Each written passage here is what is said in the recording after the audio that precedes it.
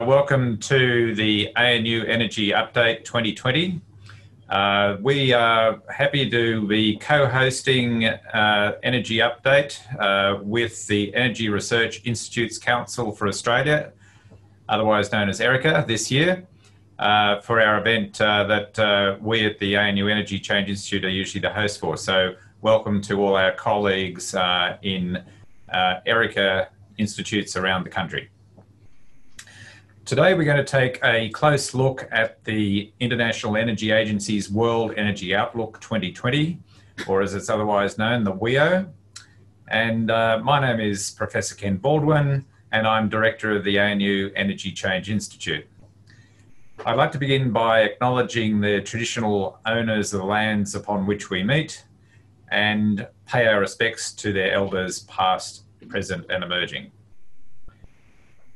So please note today that this is a public forum and that media are present.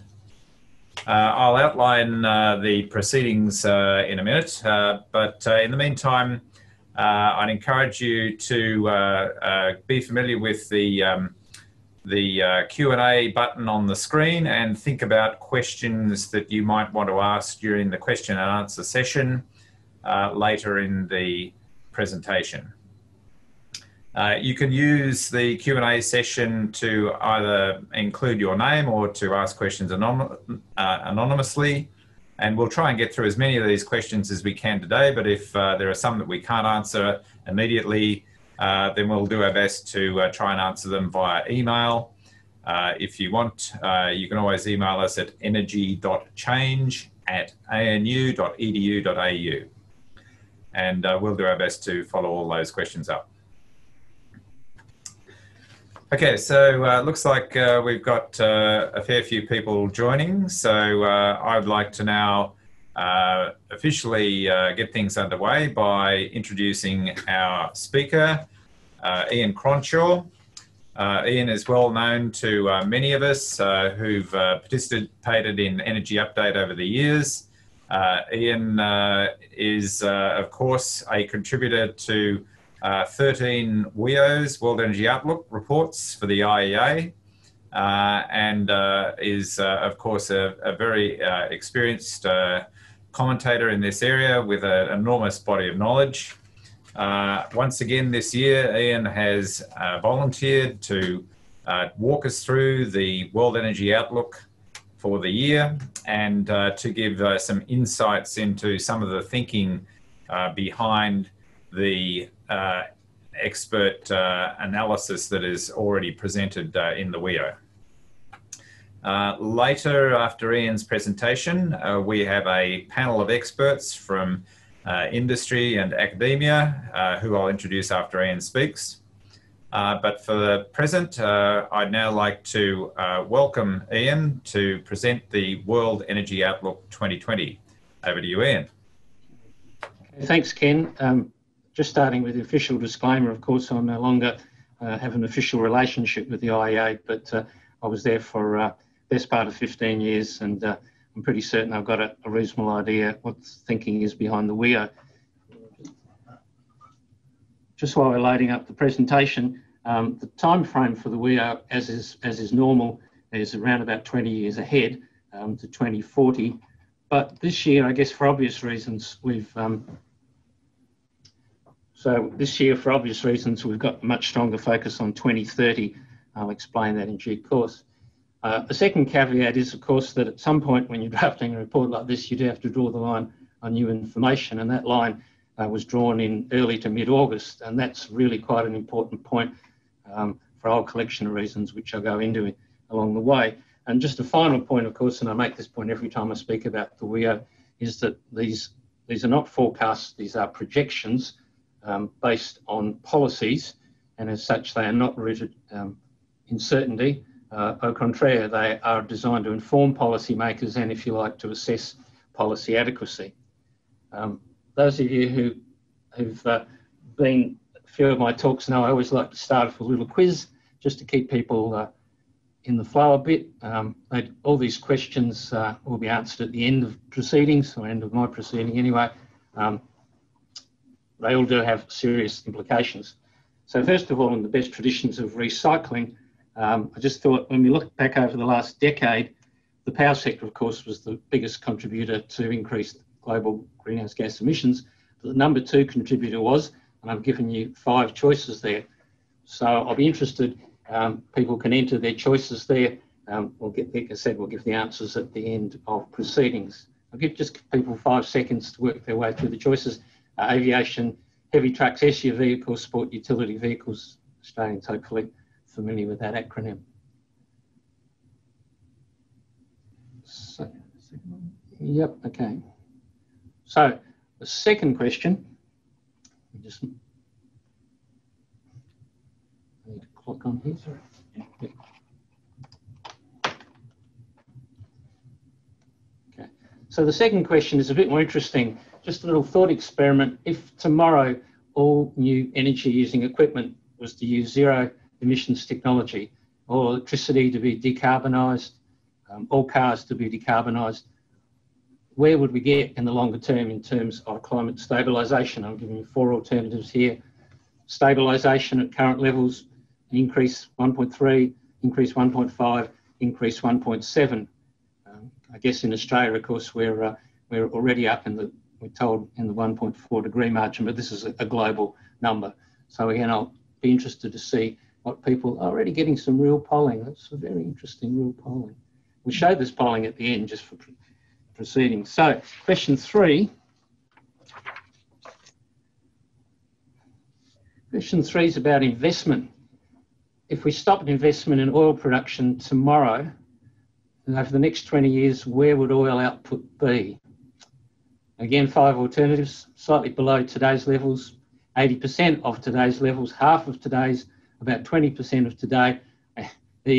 That's one of my economist colleagues said, well, output will respond to demand. Good economist answer, I suppose. And the final question, we've got a very interesting spread of questions already. And the final question, Australia, electricity provides what percentage of total final energy use? I think 4 alternatives, 15, 20, 40% and half. And the final point, which is, I guess, the physicist in me saying, well, comparing electricity with coal or oil is like comparing apples to artichokes, and it's not a fair comparison, but we'll come back to that. So, I'll just give people a moment or 2 more to vote, and we'll get the results at the end. Is that the plan? Yep. Okay, I can see them in real time here. Okay. Just let me know when you want to finish. Okay, this is an educated audience too. Okay, I think I'll spare people the results because it's just more for your interest, but there are some serious points. So I'll move on to the presentation now if I can.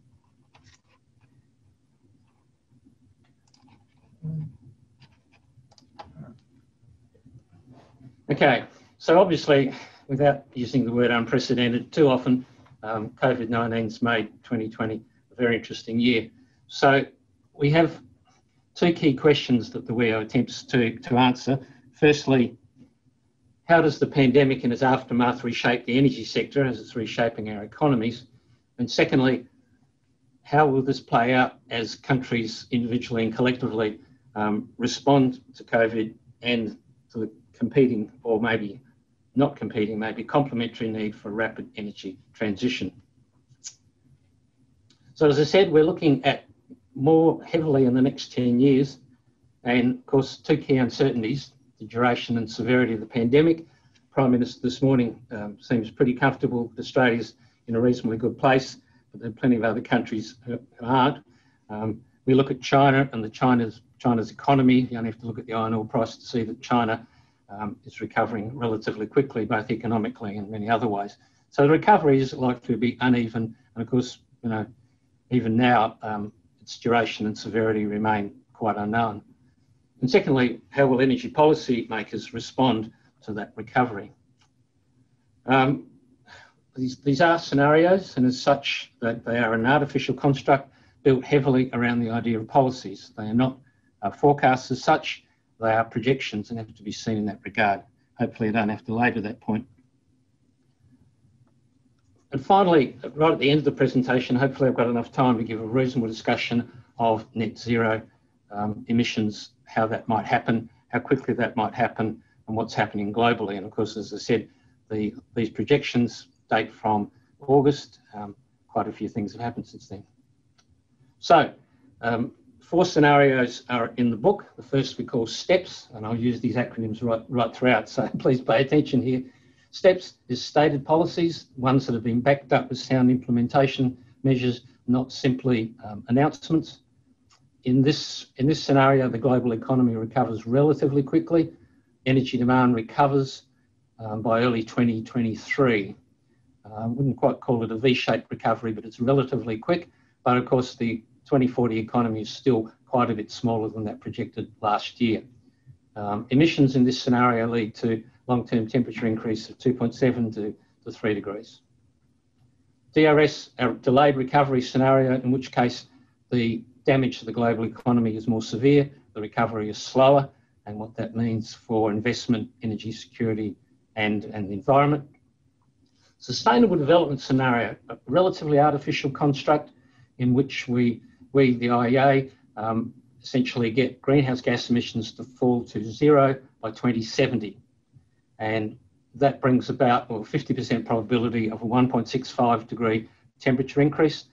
And the way that happens, you can see by 2030, already power sector emissions have fallen, dramatically so. Electric cars are now 40% of new car sales, and indeed 2019 would be a peak year for fossil fuel use, 2019 that is. We would have already seen peak oil. And finally, the net zero emissions, and this is designed to produce zero emissions within the next 30 years, a 50% chance of keeping global warming to 1.5 degrees. The true, both SDS and Net Z50 are essentially compatible with Paris, but of course, obviously, falling emissions in that time frame, much more ambitious. As you see there, the countries that have committed are essentially talking about a 50% fall over the next decade in emissions. But I'll discuss all of those 4 scenarios in a fair bit more detail. So looking at what happened in 2019 to 2020, you can see globally, obviously fossil fuels hit very hard. Oil, transport demand hit very hard. We saw oil demand in the month of April fall something like 27 million barrels a day. And that is something I've never seen, and any of us have ever seen, I don't think, in our professional careers. And of course, with interesting price impacts. Gas, a fair bit less so. Coal, quite a lot, 7% fall. Greenhouse gas emissions, as you can see, they're falling about 7%. Some countries had quite a bit higher. The US was down, is projected to be down about 10% in terms of emissions. And that's on the basis of a fall in coal-based emissions by nearly 20%. And indeed, you can see almost everywhere coal was the fuel that took the biggest hit in terms of electricity demand, while renewables actually went up. And indeed, renewable installation has continued very steadily throughout 2020, and indeed is projected to continue quite strongly. Energy investment, of course, took a very quick and dramatic tumble, and if I get time, I can talk about what that means in Australian terms, but certainly at a global sense, the speed of that downturn in oil and gas investment in particular, but also coal and in other sources, with the notable exception of renewable electricity, has been quite dramatic. Electric cars held up pretty well through 2020 as well. Electricity, one of the interesting things about electricity is that right through the last decade, we've seen electricity increase its share as share of total energy. And indeed, when we see what happened in 2020, electricity fell only 2%. And indeed, in China, actually went up. And again, as I said, you've only got to look at that electricity number and the price of iron ore to tell you that the Chinese economy is back and is back growing again. So you can see there, okay, 2019 was starting to come off trend, but we anticipate one of the key outcomes in all our projections are the increase in share of electricity. Price impacts were pretty impressive. I can wiggle this around. So oil, as I said, 27 million barrels a day, and a volatile, this is in dollars per million BTU over here, so the scales are normalised to energy content. You can see this dramatic fall, and of course in the case of West Texas, lost it. Where is it? We're going here. You can see the fall in that red line. West Texas actually went negative. That's a composite oil price. That's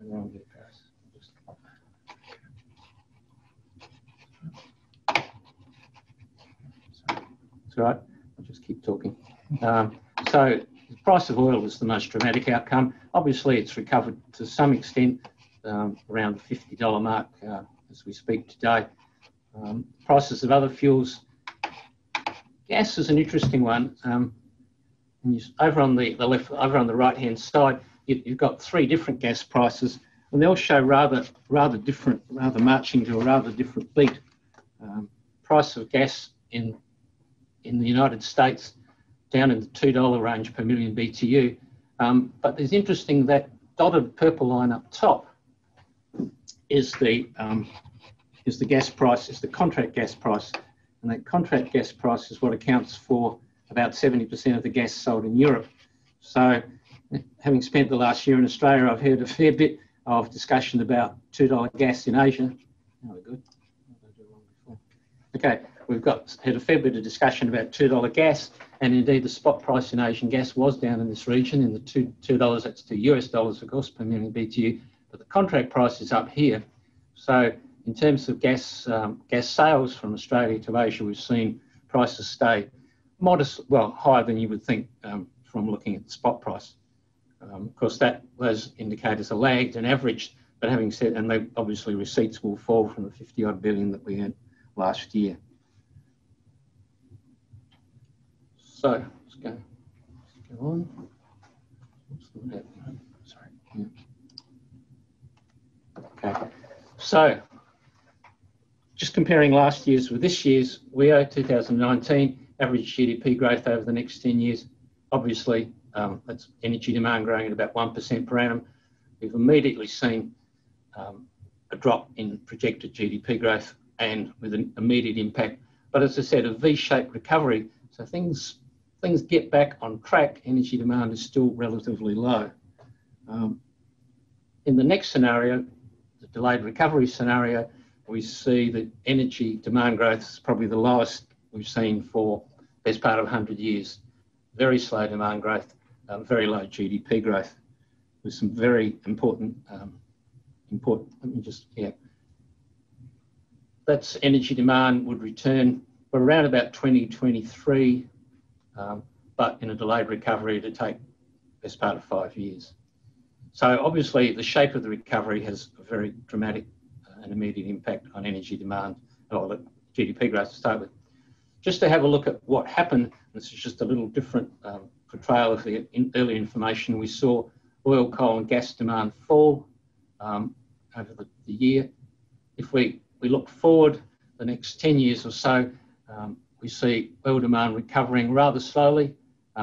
Coal continues to fall. Gas, for reasons I can talk about at length, gas stays still fairly strong, nuclear pretty flat.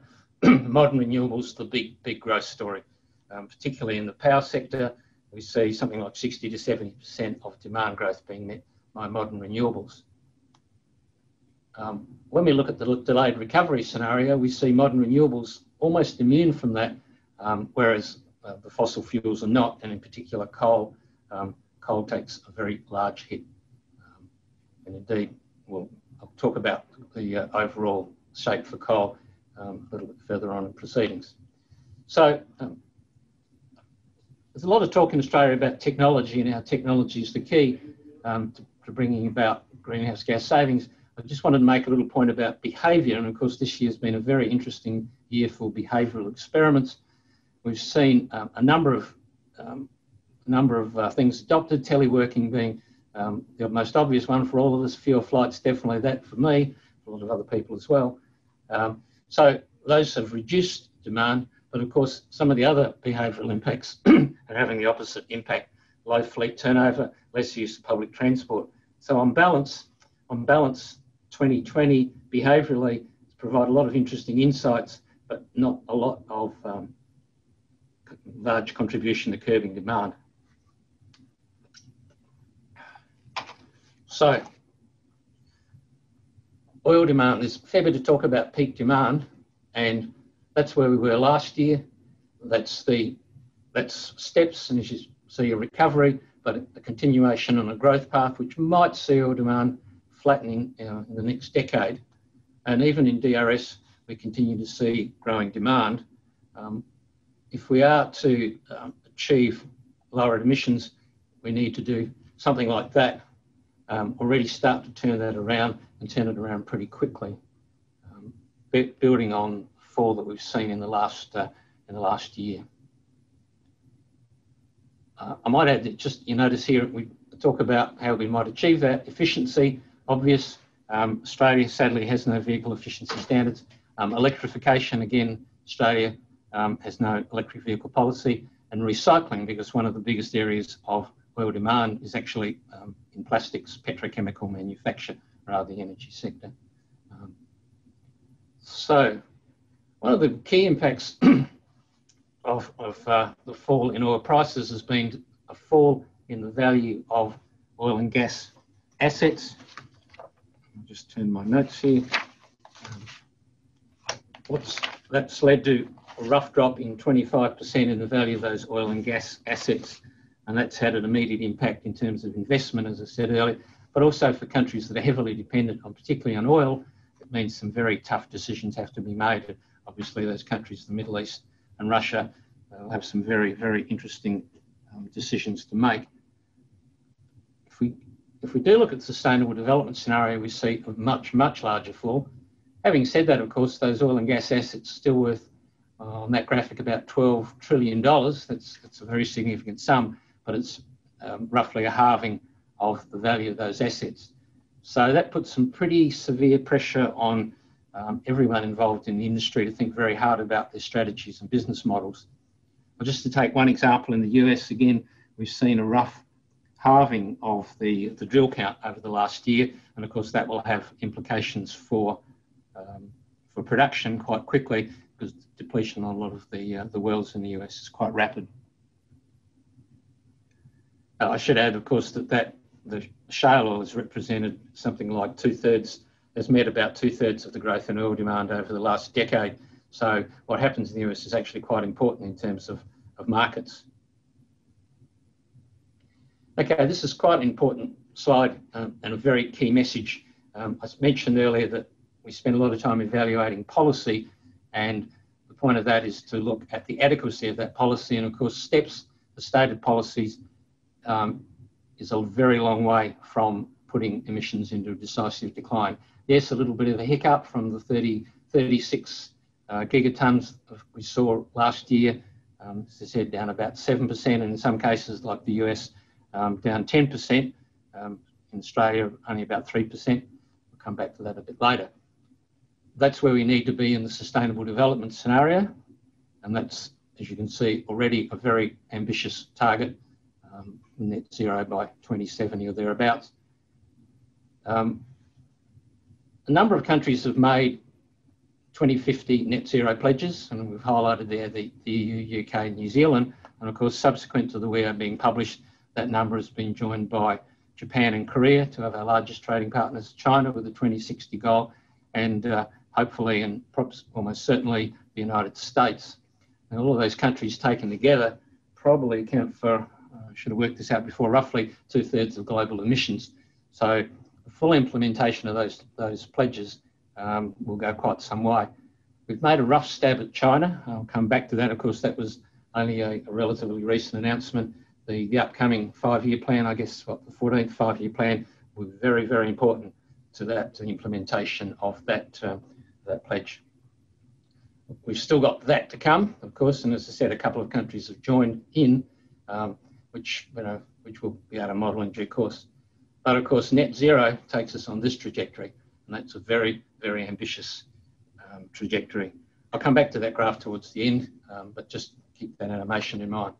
So just turning quickly to electricity, and one of the key things about electricity is its growing importance as a share of total final consumption, and indeed in any low emission strategy, low carbon electricity has to play an increasing role, not just decarbonising the existing grid, but an increasing volume.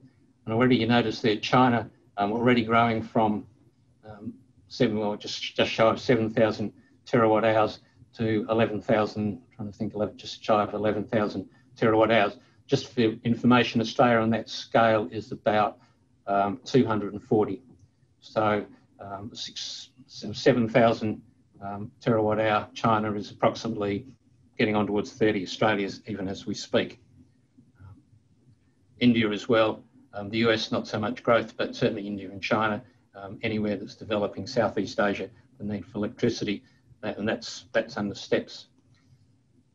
Solar PV, clearly, when we look at the levelised cost of generation, solar PV is clearly the cheapest form of electricity, with one important caveat, which I'll come to in a second. If we look at growth, what's happened over the last decade, they're the grey bars, and again, at scale, thousands of terawatt hours is a massive unit.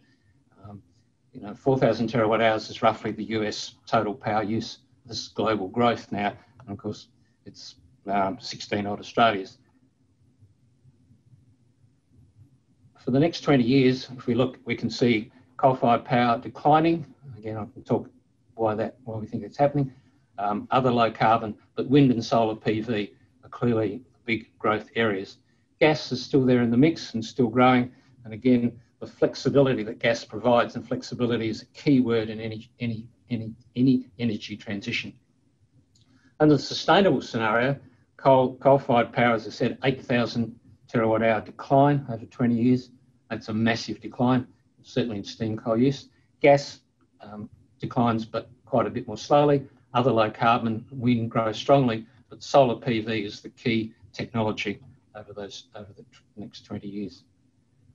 One of the key reasons why solar PV has become so cheap, and technology has a lot to do with it, and deployment has a lot to do with it, but when you look at the cost of capital to raise solar PV, we're seeing some of the lowest capital costs around, and that's partly, well, not partly, but heavily due to the fact that people have guarantees for the energy, and that reduces risk. And of course, in the case of solar, it's all about the upfront capital, and if you can reduce the risk associated with the revenue and return on that, then you can reduce the cost of capital. And it's very important from a policy viewpoint that governments realise that, and we've seen it in countries like India, a very low cost of capital because the relatively guaranteed returns for that electricity.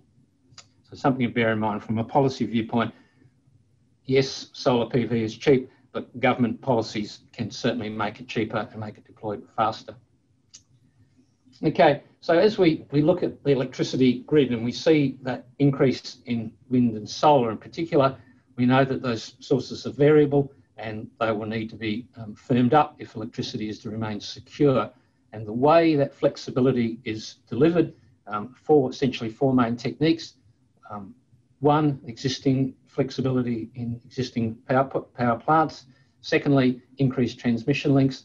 Thirdly, storage mechanisms, particularly batteries. Pumped hydro in Australia, Andrew Blake has done a lot of good work on that. And finally, demand side response. Now, the response of how those four measures will be used depends heavily on where you are. In the case of the United States, gas plays a very important part. In the case of China, transmission is very important. In the case of India, it's batteries. And in all areas, transmission is a very, very important part, not just replacing, but augmenting transmission links and building new ones to bring in plants that are not necessarily located where existing grids are. Which brings me to the point about grid expansion, and even in steps, we see the need for a dramatic global expansion in grids. The only drawback with that, of course, is that many policy environments are not well suited to deliver that investment. I might leave it to Nicola to reflect on the Australian policy environment, but certainly I think it's pretty clear now that the grid expansion and grid connections are now a major barrier to expanding solar and wind in Australia. If she disagrees, I'm sure she'll say so. One of the problems we've seen globally is that operator revenue has dropped very sharply just in the three countries we've seen. And of course, if these operators are to expand the grid as dramatically as we say, then this is a major issue. Certainly when I come to China, if I get time, I'll talk about the China grid issue as well, because that's a major barrier in that country. It's a major barrier in most of the countries we look at. Turning quickly to fuels, every fuel obviously is heavily dependent on the rate at which we reduce emissions. Fossil fuels, you can see there, the steps in solid and dotted SDS. Oil and coal fall quickly. Natural gas, quite a bit less so. It still has to fall over the next 20 years. But you can see the peak in natural gas is further out in the decade. In the case of oil, it's the next few years. In the case of coal, it's already happened. And low carbon fuels, of course, growing rapidly. If we look at individual fuels, the case of oil, as I said before, without policy action, we will not see that decline in oil use. STEPS doesn't get us there. On the right-hand side, you can see the areas where we need to make changes. Vehicles, obviously, high on the list, but long-distance transport and petrochemicals, quite a bit harder to do, at least at the moment with electricity. It's moving quickly on to gas. A lot of talk in this country about gas as a transition fuel, and in the case of STEPS, that's certainly true.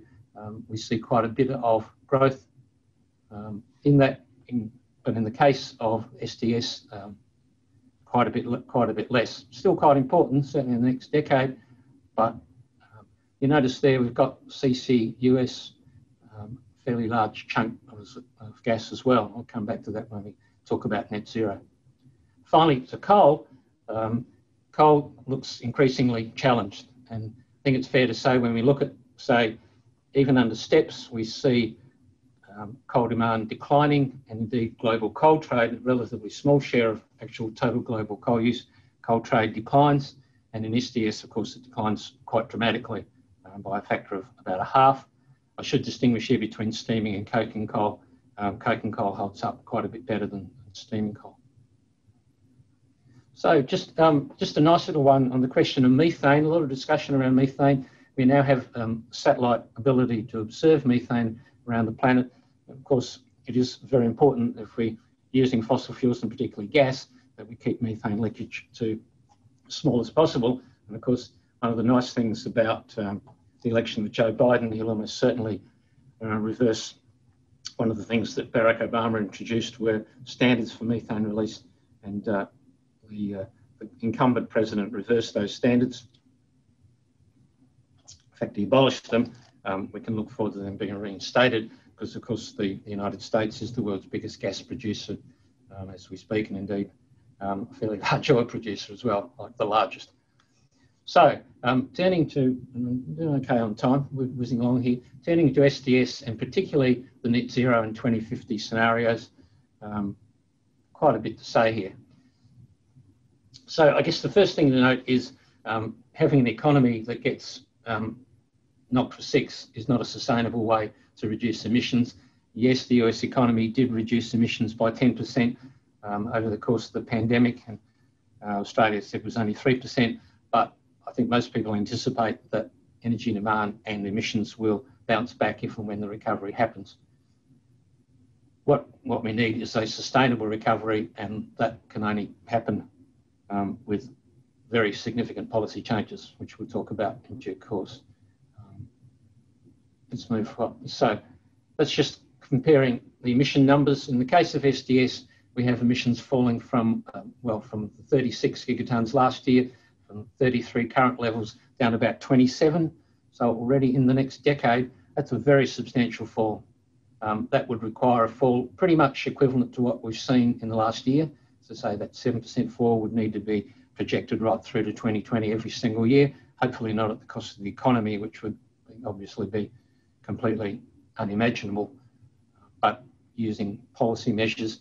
And we just outlined the three key ones there, which I go into in a fair amount of detail. So 27 gigatons already reduced by 1/4 from 2019 levels.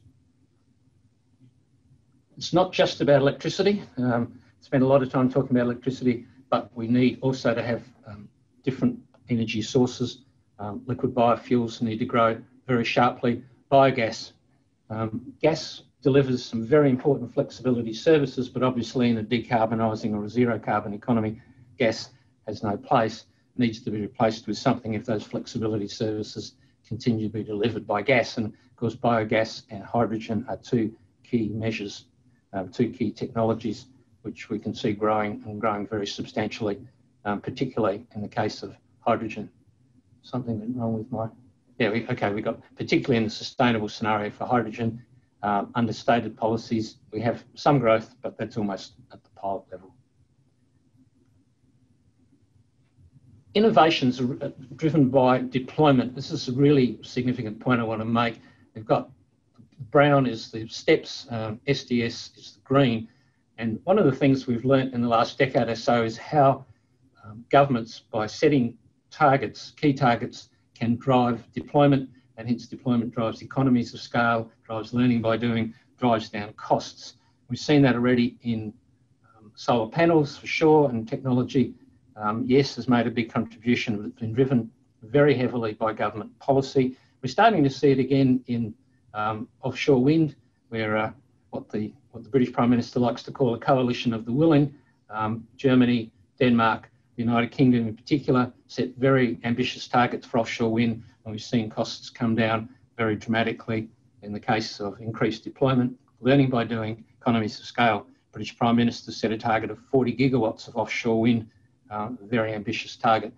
Hydrogen is the really interesting one there you can see, but also heat pumps over on the side, obviously electric vehicle technology, electric vehicles as well. But I think hydrogen's a really interesting one. So towards net zero, I've skipped rather quickly through that, but just to reiterate that slide that I had earlier, the world is not on a clear path to achieve decisive decline. The net zero, which we're seeing now an increasing number of countries, and as I said, joined very recently by Japan, Korea, China, and hopefully the United States, with the existing countries, would provide a very, very powerful coalition. It would, of course, mean that that grey area will be quite a bit smaller, and that grey area of countries would have to contribute their fair share as well if we are to get to net zero. So when you look at the graph, by 2030, that implies reducing the steps, which is already quite an ambitious drop of 25% from 2019 levels. We're down to 20 gigatons. So we're down to about a 40 to 45% fall in emissions. And even some countries are actually talking about even doing that even quicker. Italy's got a 55% target, and certainly a number of countries are talking about a 50% reduction. And the way we do that is relatively straightforward to say. One, we decarbonise the power sector. Two, we push the electricity use as much higher percentage of total final consumption through electric vehicles, obviously, in the transport sector, in the low temperature heat. Thirdly, we must make energy use much more efficient, and of course electrification is very helpful in that regard. Both when I say energy efficiency, that means buildings, it means houses, it means everything that uses energy, it means industry, and some of those industries, coal and steel and cement, are going to be really, really tough. So it's quite important to make upfront savings because those other sectors need technologies that we're only just starting to think about deploying at scale. As I said, energy efficiency has to accelerate. It is coming down, but it needs to accelerate and in fact double in the next 10 years from where we thought was realistic. And if we look over on the right-hand side, the impact on demand, and those bottom bars respectively, something went wrong with my computer there, coal, oil and gas. You notice that coal obviously takes the biggest hit because electrification of the power sector. Oil, electrification of transport. Gas, quite a bit less so, and again, because it's such an important part of the flexibility services that I talked about earlier. Just as an aside, in terms of energy, if we look at Northern Europe or America, in the winter heating season, gas delivers more energy than electricity at the moment. And that's actually true in the ACT and Victoria and Southern Australia in general. So replacing those flexibility services is really tough. We can do it with either biogas or hydrogen, or we can do it with electricity. But of course, that means electricity has to be able to deliver that peak service, which means we need more capacity and even more generation. Certainly, as I said, decarbonising electricity, you can see the track here for coal-fired power by 2030, subcritical and supercritical generators pretty much extinct. Over on the right-hand side, we've got some of the deployment numbers in gigawatts for solar power relative to the historical peaks. You can see China, which has done 50 gigawatts, and that's really a big number, needs to essentially quadruple that, and that goes for most countries as well. We're looking at some very, very significant increases in solar PV deployment rates.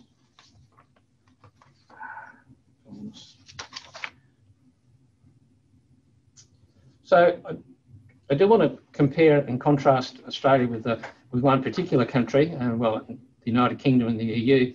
So the United Kingdom, this is their power sector in generation over the last 30 years. And of course, that 30-year time table takes us out from now up to 2050. So it's good to look back over 30 years. And if you look back at 1990, you can see the dominance of coal. And by 2019, coal has almost disappeared from the mix.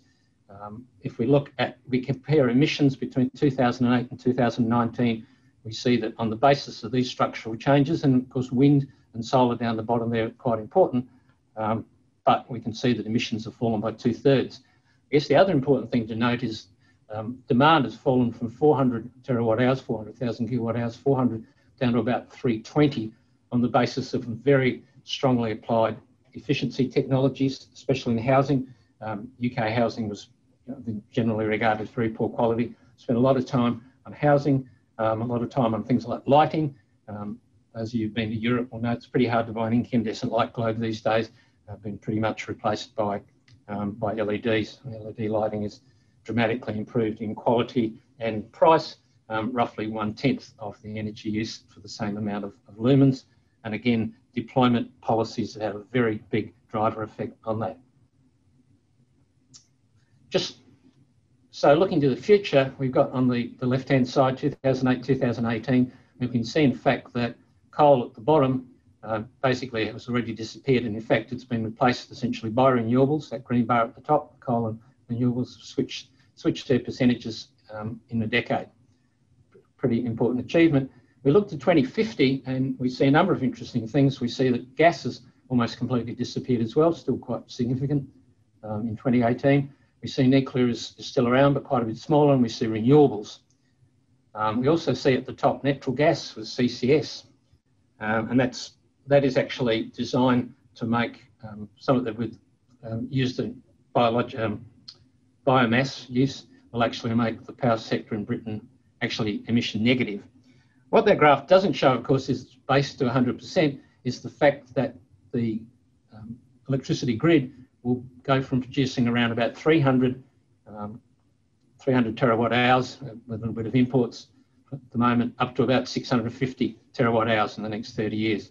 So a very dramatic expansion of the grid and a very dramatic decarbonisation, but one that the historical record gives some credence to. And if those of you who listen to Boris Johnson's statement, his 10-point plan to make that happen, including the famous 40 gigawatts of offshore wind, but also very significant energy efficiency initiatives. If we look at the EU and see what they are planning to do, and they're quite advanced in their planning as well. First of all, we can see that, again, decarbonisation has already advanced quite a way. We've got decarbonised technologies on the right, emitting technologies on the left. Oil, of course, pretty much disappeared from the power sector in most OECD countries. Gas and coal, still fairly prominent, about 1,000 terawatt hours. By 2030, coal has disappeared, and by 2040, in fact, gas has almost disappeared as well, replaced by a whole suite of essentially renewable technologies. Those first three bars, nuclear, bio and hydro, don't change a great deal, but offshore and onshore wind and solar PV definitely change a great deal. And as you can see, the grid, the EU grid expands from around about a 3,000 terawatt hour grid to about 4,000, I think it's about 4,800 in fact, over that time frame. And that, of course, implies a very significant amount of energy efficiency as well. So there are countries and groups of countries with very well-developed plans to make this transition happen, led by the power sector. When we look at what's happened in Australia, we have seen a very remarkable gain. Some of the work done here at the ANU, Professor Blakers, Matt Stocks, Ken Baldwin, on a per capita basis, that is a dramatic deployment of solar PV and wind. Just to take solar PV, 2016 to 2019, and those numbers is a rough tripling of generation from solar. And basically as of now, we have about 33 terawatt hours of wind and solar from virtually nothing 15 years ago. Most of that has happened, as you can see from that graph, in the last 4 years. And the Clean Energy Regulator is very confident that that will continue, certainly driven by some of the state renewable energy targets that are out there, something towards 50% of the power sector by 2030. Solar rooftop, which I don't think is included in those numbers, stands at about 12 gigawatts and set to double over the next 4 to 5 years to about 24 gigawatts. A nice slogan there, 24 gigawatts by 2024. I'm sure our Prime Minister could pick that up if he was so of a mind. What is interesting, when we put that on the same chart as we had before for the United Kingdom, and that again is generation in our power sector, we can see that firstly, power demand has continued to rise, and although the share of coal's fallen from about 80% back in 2000 or thereabouts to around about 60% now, in fact, the fall in emissions from that sector, it's significant. It's about 5% per annum, at least it was last year, but it's nowhere near as significant as what we've seen in the United Kingdom. At the same time period, 2008, 2019, the fall's been about 15%. To 2020, of course, a rather atypical year, but still we have seen a fall in the power sector of around about 5%. Whether we see a rebound or not remains to be seen. But of course, that means that Australia, when we look at Australia's emissions, we're not seeing anywhere near the drop. And indeed, the projections that were done last year by the department show practically no drop, or a very small drop, I think about 4% by 2030, notwithstanding the fact that the projections that were done at the time include the 50% renewable power figure, and they include a very significant number of electric vehicles as well, which we are not seeing in Australia at the moment. Turning to China, now this is obviously not an IEA slide because it happened after the WEO, but this is from an IEA alumnus, a chap called Xavier Chen, who I know quite well. He's working back in Beijing these days, and he's put out some his thoughts on what a net zero might look like in China. First of all, coal. Coal peaked in China in 2013. When I say peak, it's been a rather flat peak because it's only fallen about 3 or 4% since that time, but nevertheless it is falling. Under the scenario that he's envisaged, oil would peak quite soon. Gas would peak quite a bit later. Gas use in China has grown 6-fold over the last 15 years, and it's driven by a number of factors, the need for diversification, but air quality considerations in cities. China is now a very big gas user, in excess of 300 billion cubic metres. Electricity would have to double, and I think you've seen that already in some of the slides presented.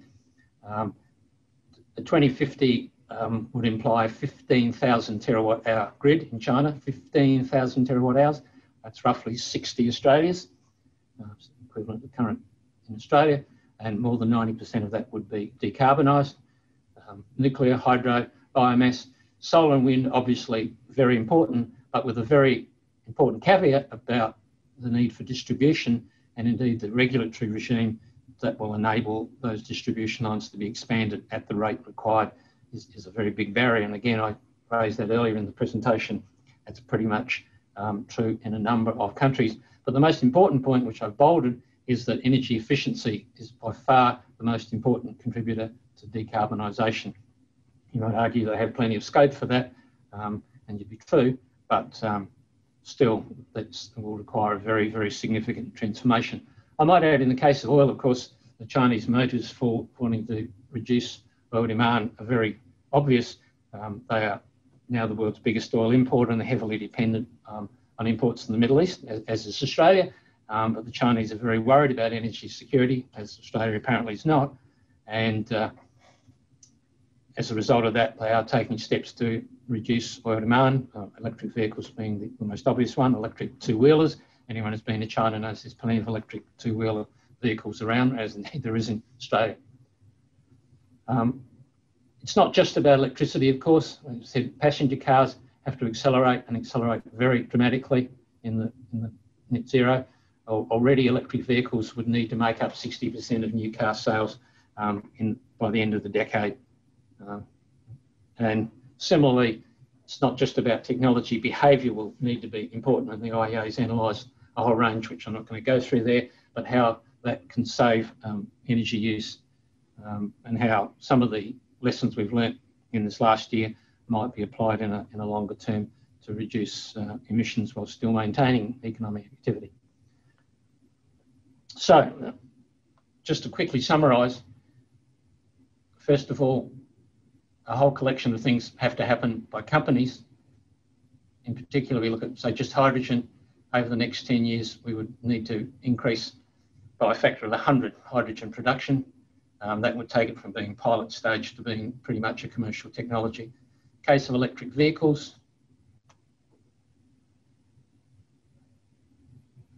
we would have to, as I said, accelerate to well over half the new cars sold globally. 2.5 million, China being the biggest contributor to that number, just to pick one example. And thirdly, finance, and we've seen some I haven't mentioned finance much at all, but we've already seen some very important moves by finance and indeed energy using companies to commit to net zero as well. Just in terms of investment, clean electricity investment, essentially solar and wind, would need to more than quadruple over the next decade. That's annual investment, of course, and that is a pretty significant number. Just the key point here about, of course, companies, citizens and investors, but most of all, governments. So I think I've run my course pretty nicely, but just to conclude the quiz, I recycled that one from last year. Most people seem to have got that right, actually. SUVs are the biggest contributor in the last decade or thereabouts to emissions growth. And Australia, I can comfortably say, is a world leader in SUV sales. SUV sales are more than half our new vehicle sales. And of course, that has not done good things for fuel economy. As I said, I've said repeatedly, we are an outlier in a number of aspects, and that's one of them. On energy efficiency, we have no vehicle efficiency standards. The government, Ken asked me this last year, why aren't we doing that? Scott Morrison actually answered my question for me. He actually said the government wasn't going to tell people what vehicles to buy. I might add, fuel efficiency standards can be a very powerful tool to promote electric vehicle purchases as well, cross-subsidising heavy fuel users to low fuel users. Secondly, so existing infrastructure. The last 20 years or so in particular, we've seen in China, globally, we've seen 2,000 gigawatts of coal-fired plant built, well over a billion tonnes of steel-making capacity built, again, especially in China, the years 2000 to 2012 in particular. When we look at, if we replace them all the new equipment with zero emissions, those emissions would still be with us. In the case of power, that's power at the bottom, and industry, then other, that emissions over the next 40 to 50 years or so would total 700 gigatons and would lead to an increase in temperature of wait for it, 1.65 degrees. I think that was at the outer edge of what most people expected. So one of the issues we do need to address in a net zero scenario is how do we cope with those assets? Those assets in particular, things like coal-fired power stations, which need to be repurposed, retrofitted or retired, because just operating the existing assets, of course, means climate goals are lost. There's an interesting one about demand and supply here. If we have no new investment at all in the case of oil, oil production capacity falls from just under 100 million barrels last year to around about 20 million barrels, falls by around about 80%. When we look at our various scenarios, you can see there steps oil demand is relatively flat, just increasing slightly. The next line down is the SDS demand curve. And even to meet the SDS demand curve, we would need new investment in existing fields, so-called brownfield investment. We need new field investment. And in the case of steps, we need additional new fields, which we haven't really even discovered yet. So we need to invest continuously, and we've seen that a similar curve exists for the gas industry, a bit less so for coal. But what that means is we need to have a pretty clear idea of where we're going both globally, regionally and nationally. If people are going to invest, they've got to be somewhere in that curve and how they invest, but we can't stop investing even in a net zero emissions. We still need particularly gas, oil and coal less so, but we're still going to need some new investment. So, and lastly, yeah, a little over 21% comes in Australia, and that's pretty much in line with the OECD average. It has been increasing over recent years, and obviously in a decarbonising world, that share will need to increase. In the case of the EU, from memory, it's got to go from about 21% to 38%. So it's probably not too bad a proxy for Australia. UK is pretty much the same, but of course, it highlights the point that it's not just about the electricity sector. A lot of journalists confuse energy and electricity. Yes, electricity will deliver energy services more efficiently, certainly for vehicles. A lot of services, lighting and so on, we can make big energy efficiency gains, but it's not just about electricity. So to conclude, whether it's still an open book, some countries, some regions, the EU being a good example, have used this as a catalyst. A very large part of their recovery plan will focus on green energy transition. Renewables are taking off, solar leading the way, but grids are going to be a very big limiting factor, and I'm sure Nicola will talk a little bit about that. Oil and gas revenues have been squeezed, and producers are going to have to make some adjustments to that. And we'll talk a little bit about what that means for Australia, if you like.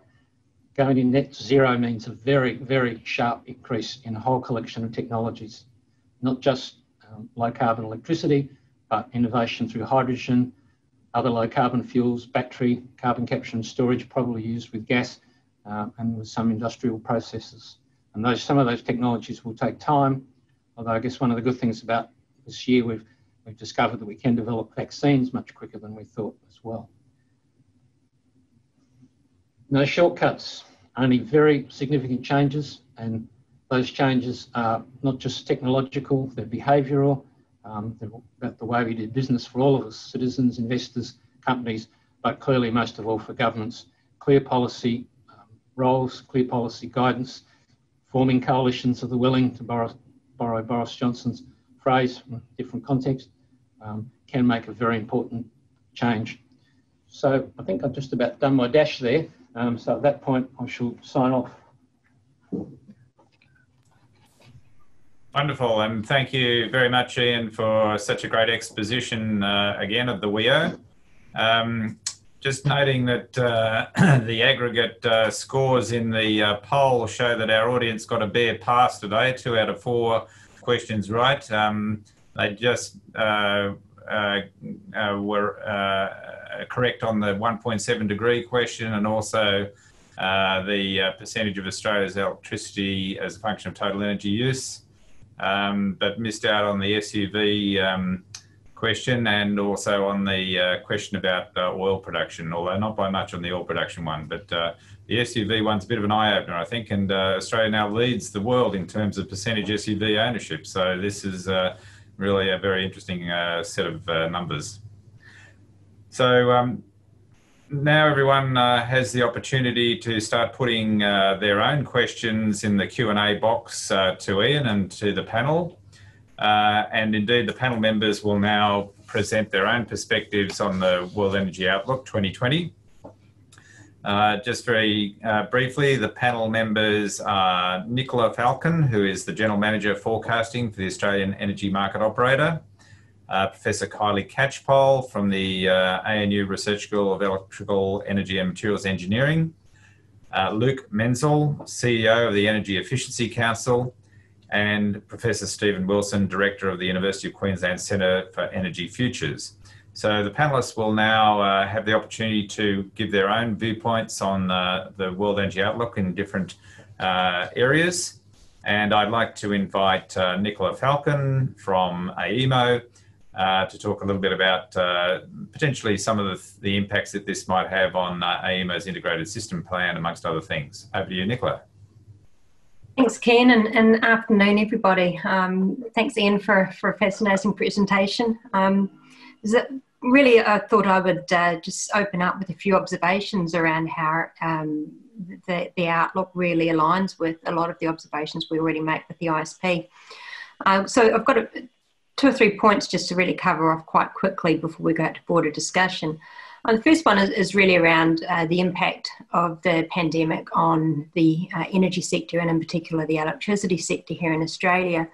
We're actually not seeing as much of a drop as we probably anticipated at the beginning, and you know, we all use this word unprecedented times, probably a lot more than anyone wants to again in the future, but you know, very, very difficult obviously to forecast things when we haven't really got any sort of reference or experience to assess it based on it. But Australia's actually been holding up reasonably well in terms of its electricity demand at the moment, probably for a number of obvious reasons, including the fact that you know, we've been somewhat lucky in being a continent that's relatively isolated from a lot of the impact.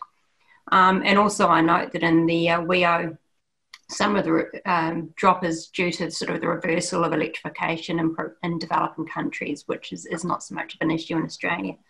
But the pandemic is far from over, and we published just in our summer readiness report last week, you know, some still concerns around uncertainty of what demand will be this summer, particularly as we're starting to see people working from home as well as people in offices, and you could find that therefore you've got demand in both premises more than you would normally. So we're certainly keeping an eye on just what the pandemic is going to do from a demand perspective. But it could be that for us, demand actually goes up, particularly during peak demand times. Look, scenarios are really important for assessing uncertainties, and we have done a number of sensitivities around the impact of COVID, but we've also used the scenarios more broadly to develop ISP future worlds that we've looked at for the 2020 ISP, and in fact we're starting to look at it again now for the 2022. Obviously, when you've got such uncertainties and you're trying to plan and invest in grids for 20, 40, 60 years, it becomes really, really important to understand how that world might play out and how to build sort of a robust investment around that.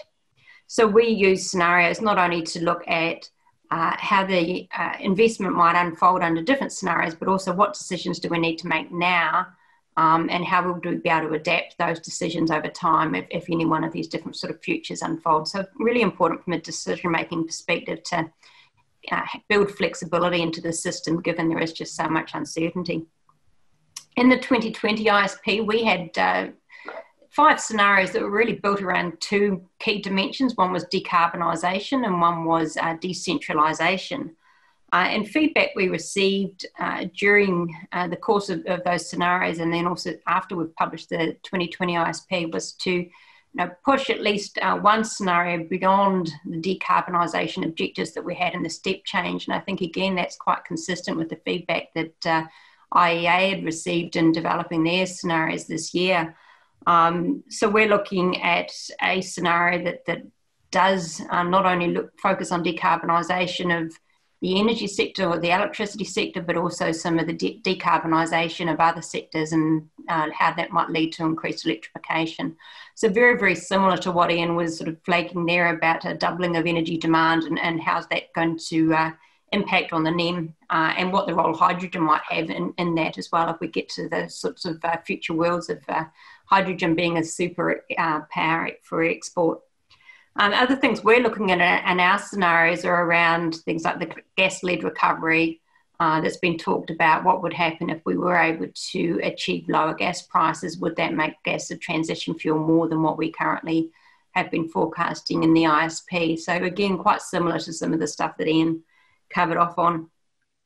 But it's been really quite timely to get these WEO scenarios coming out, I have to say, because it means that we can link our scenario development to global narratives and look at some of the alignment about what would be driving technologies from a global perspective. A couple of other insights just very quickly. One is more generally about decarbonising the energy sector, and certainly in our 2020 ISP we saw that the most economically efficient way to replace up to 63% of our coal fleet in the next 20 years was with a portfolio of renewable generation, both grid scale and behind the meter, dispatchable storage, and really have that complemented by transmission. And certainly we saw, again, very similar to the WEO, that transmission played an even greater role in scenarios where you've got more decarbonisation. And Marinus Link, which is the interconnector between Tasmania and the mainland, was a case in point.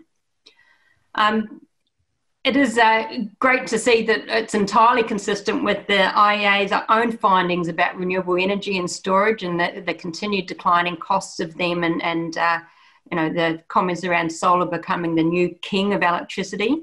Agree that we definitely need flexibility in such a power system, and we've seen transmission and distribution playing a large role in that, as Ian was sort of alluding to.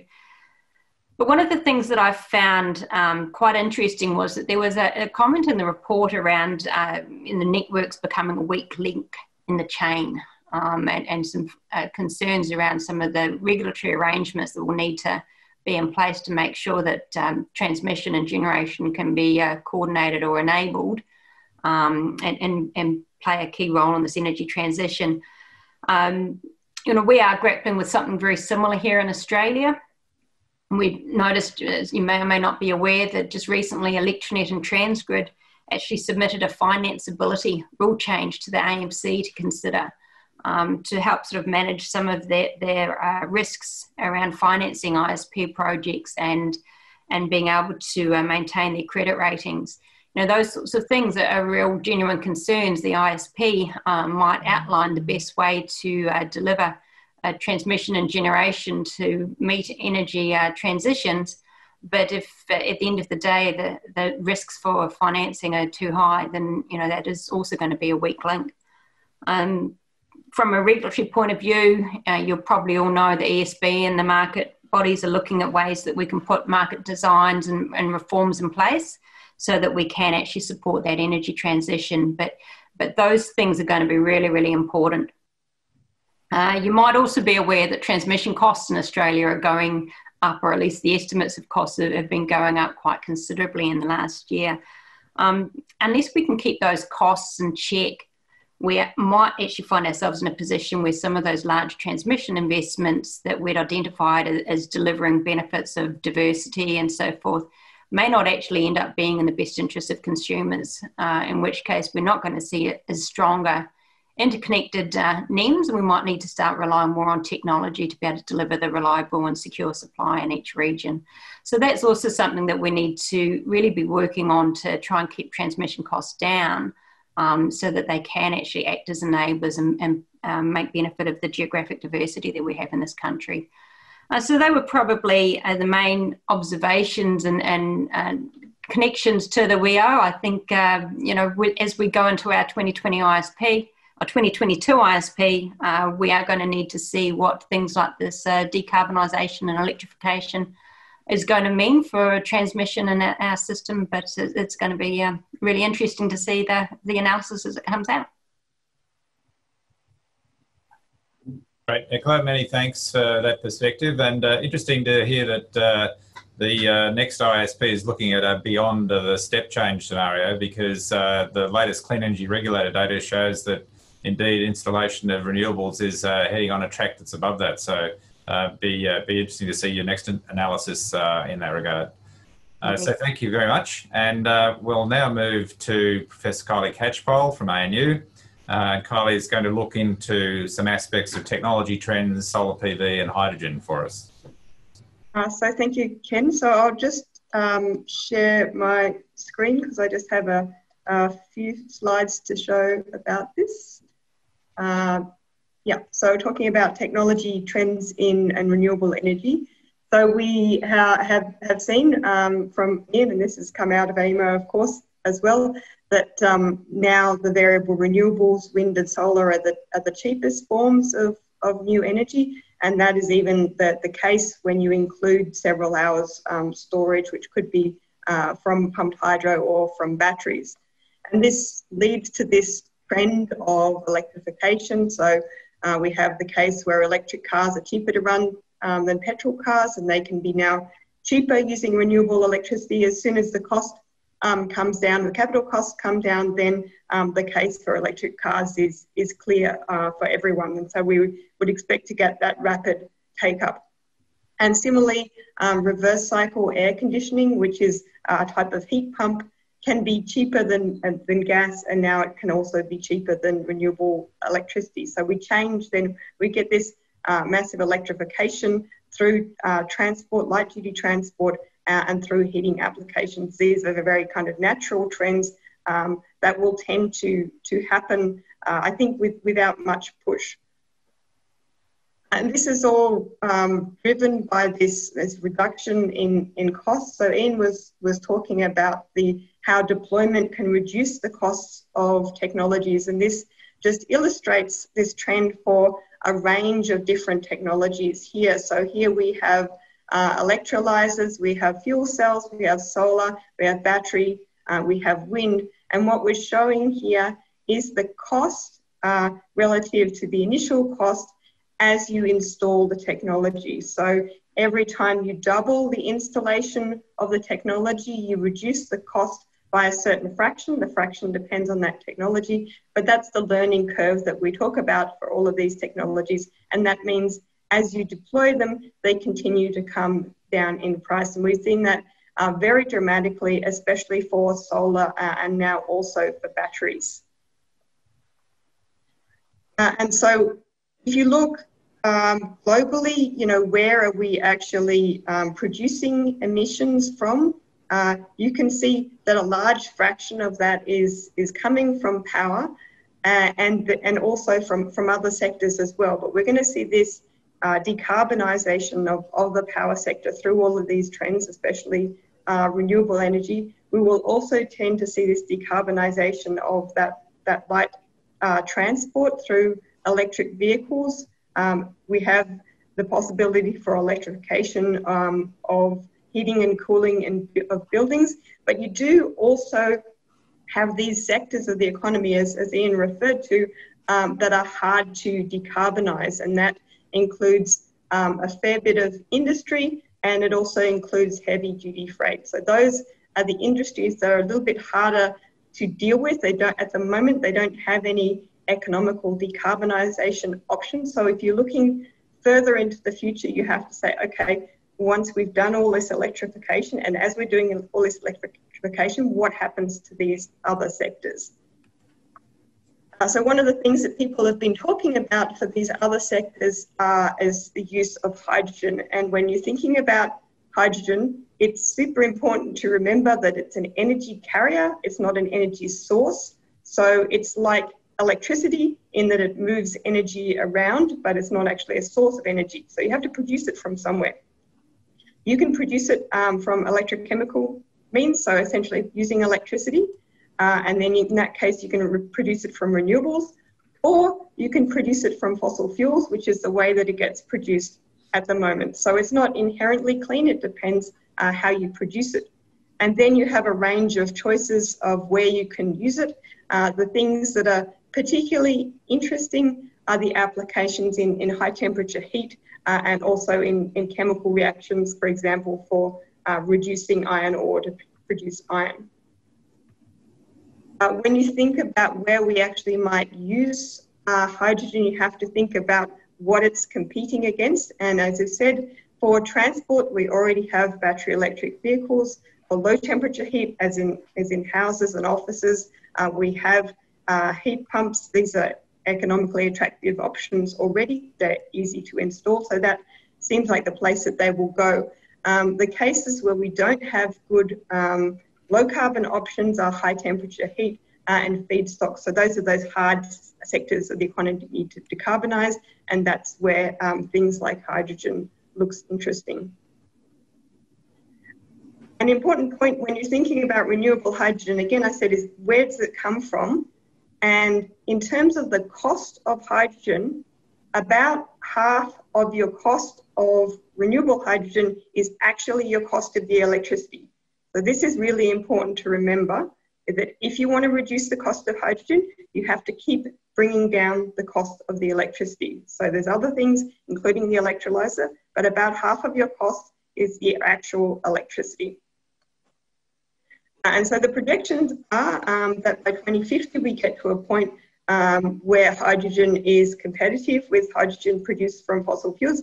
May well happen faster than that, but it's important to note that this is depending on continued reductions in the cost of solar energy in particular. So this will come about through continuing development of solar energy, continuing deployment of solar energy, and that is one of the major reasons that you can produce this low-cost hydrogen. So overall, not only does the electrification of the whole energy sector depend on solar, but also future options such as hydrogen also depend heavily on solar.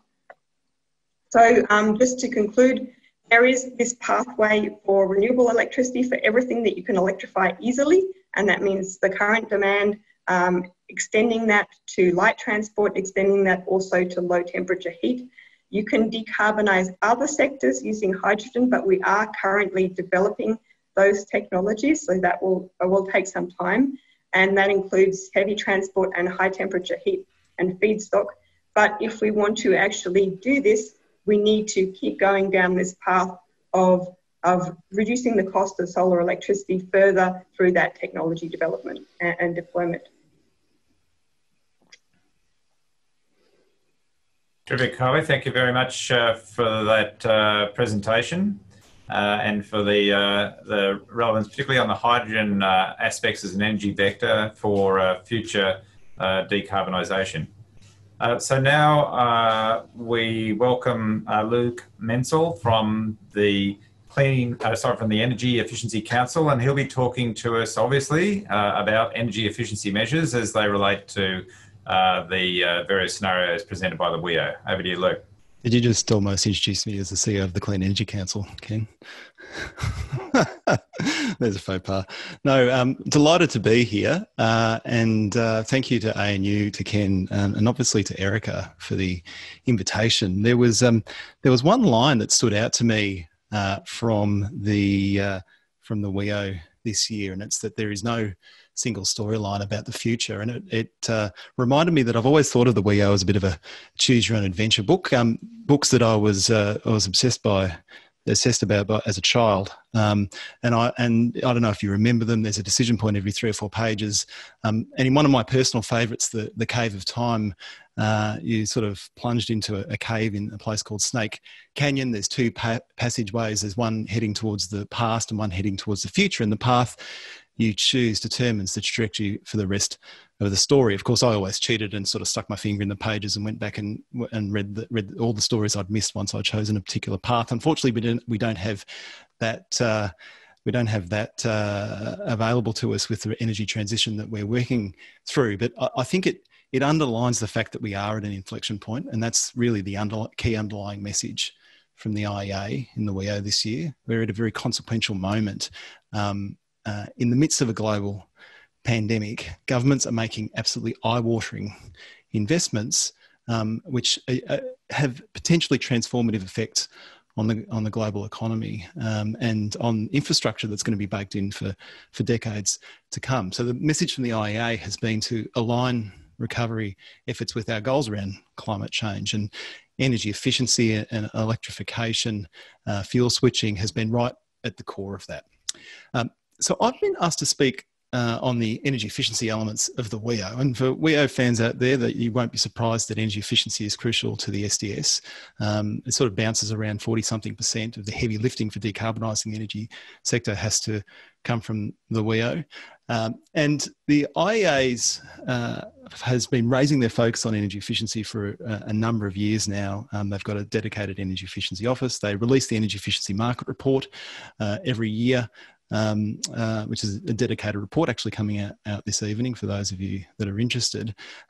But while they've been ramping up those efforts, their rhetoric around energy efficiency, the amount of focus they're putting on energy efficiency has reached an absolute crescendo in 2020. We already had them convene a global commission for urgent action on energy efficiency in 2019. That reported in June in 2020 with a raft of recommendations for governments around the world to increase the rate of energy efficiency improvement to around 3% a year.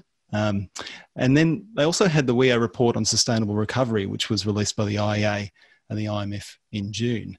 And that had at its core a recommendation for governments to focus on a range of clean energy investments, but energy efficiency absolutely first among equals. And you see that reflected in the formal WEO as well. But a lot of what is in the WEO was actually stated previously in June, and it was done so in an effort from the IEA to provide advice to governments as early as possible while they were starting to craft their recovery plans. So why energy efficiency? First and foremost, job creation machine. When you look at all the range of clean energy investments that are available, energy efficiency, particularly building upgrades, tops the charts. I think it's around 15 jobs per million of United States dollars that's invested in recovery, and they're good local jobs. It's obviously productivity enhancing, something which governments always think about when they're making stimulatory investments. We've had a few speakers talk to the fact that there's cheap direct emissions cuts, but there is also a benefit in terms of lowering the cost of supply side transition. So if we can bank some of those cost-effective energy efficiency upgrades, it means that the cost of transitioning the supply side of the market goes down as well. There's a stimulatory effect for the manufacturing sector because if you're upgrading buildings, you're obviously needing more building products.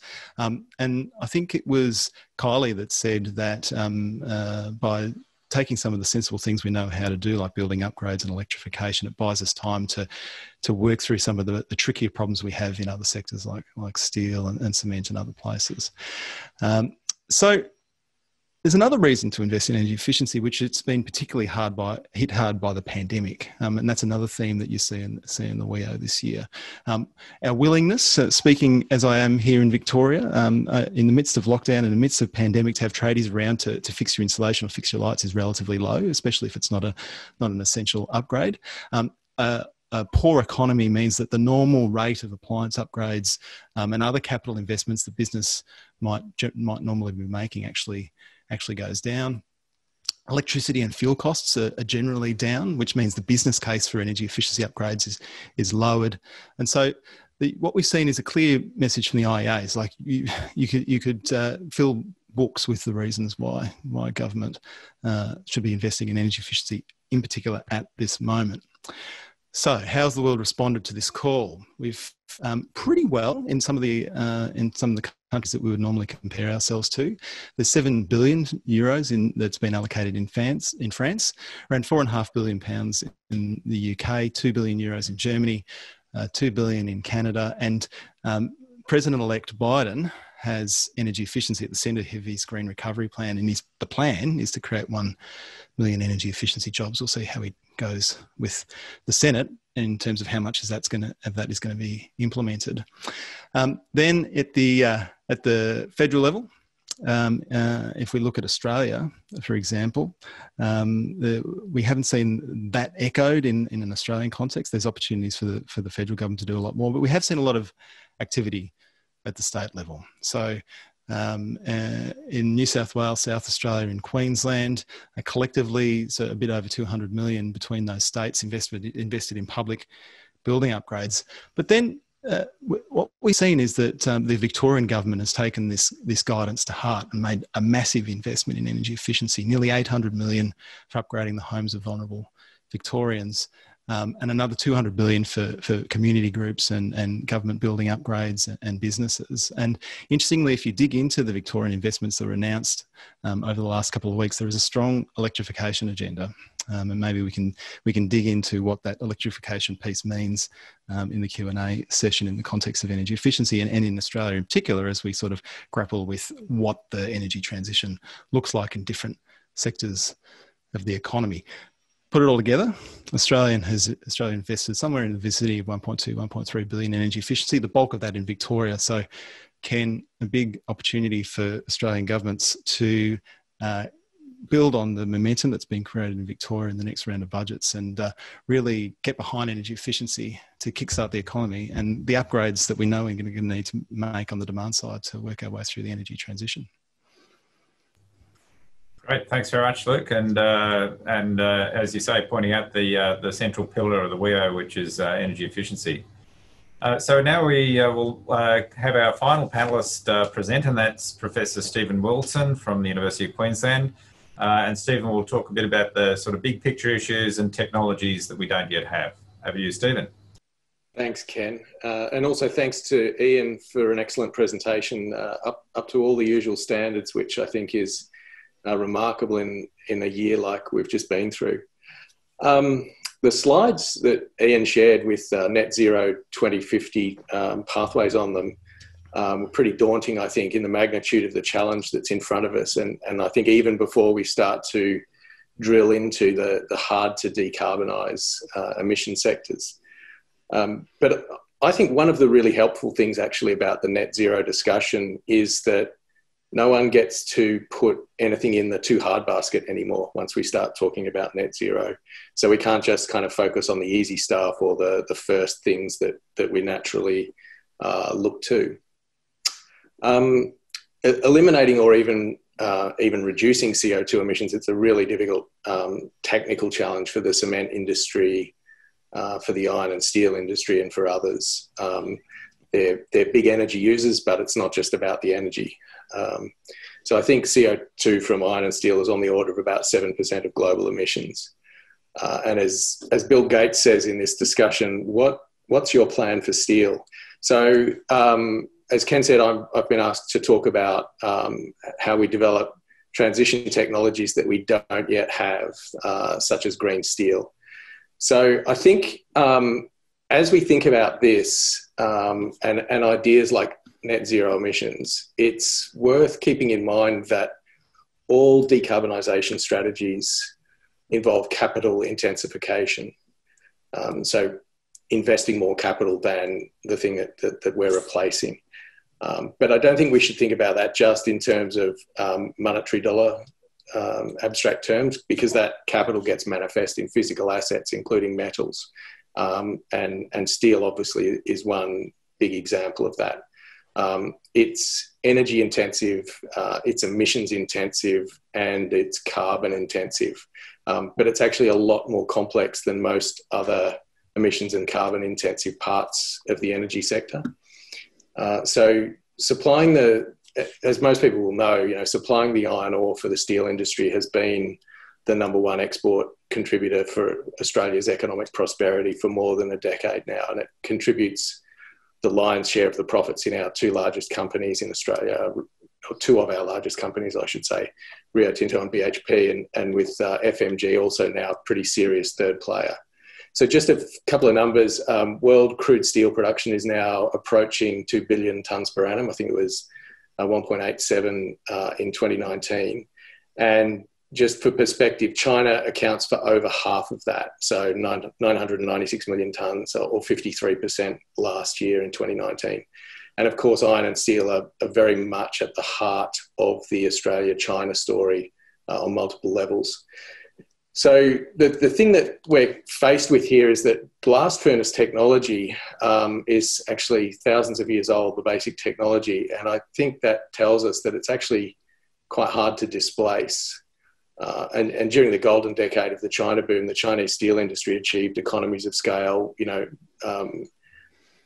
beyond anyone else so far, perhaps with a few exceptions, with furnaces up to 5,000 cubic metres or larger. So they've built this very large fleet of this technology. But having said that it's thousands of years old technology, of course, it keeps evolving and improving incrementally, which is one of the reasons it's hard to displace. So, for example, decades ago, you needed about 1,000 kilograms of reductant per tonne of hot metal, but now they've got that number down to about under 500 kilograms.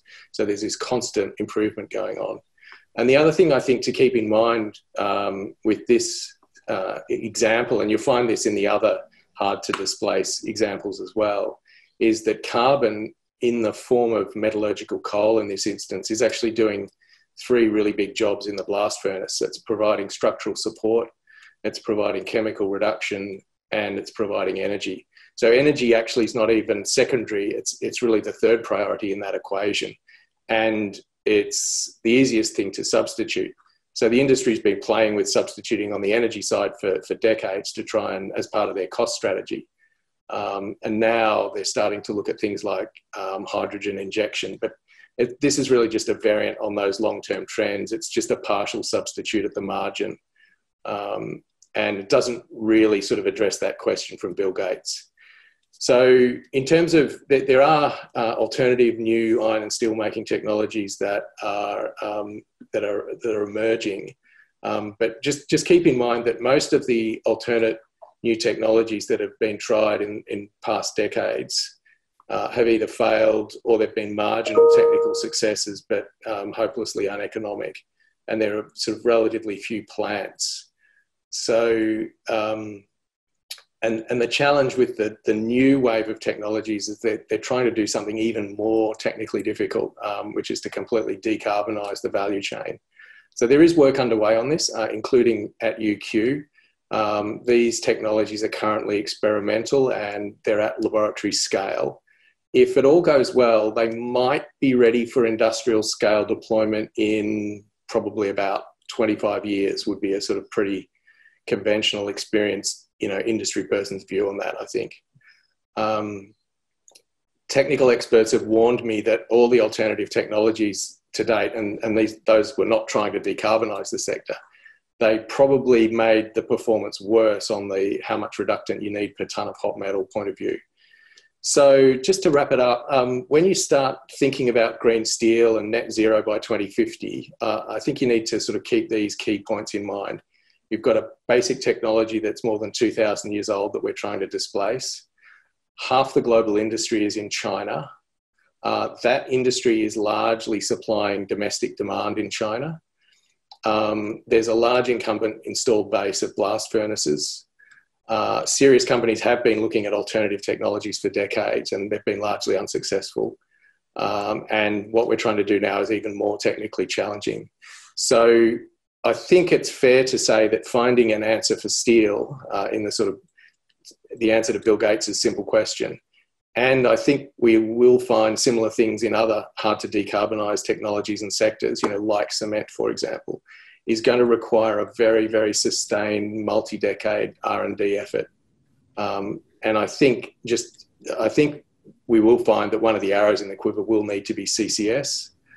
But my final sort of optimistic thought, since it was just mentioned that, we've done amazingly accelerated R&D development on vaccines this year. Vaccine development is a multi-billion-dollar game, but the games that we're talking about here over the whole economy, net zero by 2050, that will be a multi-trillion-dollar game. So that's my final thought. Thanks, Ken. Great. Thank you, Stephen, for taking us a little bit up the fruit tree from the low-hanging fruit of energy efficiency talked to about by Luke to the maybe the fruit out of reach in some of these other difficult to address sectors. So now I'll invite the panellists back, and I'll invite Ian back as well. And we'll move to questions from the audience. So we've had a number of questions here, and we'll try and get through all of them. But as I said, if we don't, we'll try and answer them by email afterwards. So first off the rank, a question about hydrogen. And I think this is a hydrogen vector question. So I think this one's for Ian, building on what Kylie was saying. What role will a hydrogen vector play versus HVDC interconnections in terms of the scenarios that you're outlining, Ian?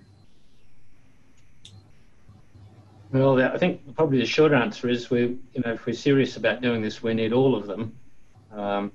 Hydrogen's obviously got uses in a whole collection of areas that are very tough to decarbonise. In the case of steel, maybe we can use more electricity, electric arc furnaces. Certainly the Chinese want to do that, but they're talking a 30 to 40 year time frame to do it. But the short answer is we need everything. We need energy efficiency. We need dramatically increased production in our net zero scenario. Hydrogen has to increase by factors of 100 compared to now. Transmission investment has to double, including high voltage DC, including everything. As I said, the investment conditions for most of those things remain poor. So everything's got to be louder than everything else, as the as a rock and roll group used to say. Good, thanks, Ian. That question was from Changlong Wang. We now move to a question from an anonymous attendee. Just noting the graphs that you had there for the UK, Ian. This person asked, is nuclear being regarded as a transition fuel as well as gas in the UK? Nuclear is still there. You'd be aware that a new large-scale station, at least one, is being built in the United Kingdom. As a share of, I think it declines slightly in terms of its share. So it's definitely still there, and it's seen certainly for the longer term. But yeah, getting new nuclear stations built in Europe in the last decade and a half hasn't been a happy experience for a whole variety of reasons. Olkiluoto in Finland and Flamanville has become, as French press call it, cauchemardesque. It's a nightmare scenario. We'll see how well the new Sizewell plant goes. Interesting, of course, we've got a little bit of Chinese involvement, which has raised a few interesting issues. But yeah, the nuclear is there. It's not a growing share of energy, but it's still there. And it isn't very important that low carbon technology at a global level. If we phase it out tomorrow, then it puts a huge extra burden on other low carbon technologies. Okay. We've now got a question this time around steel. We've already had a bit of a discussion about steel, and perhaps Stephen might like to weigh in on this one. It's really about alternatives to steel. In other words, from Chris Baker, there's a question, do you see any potential to de-steel rather than decarbonise the steel itself? Yeah.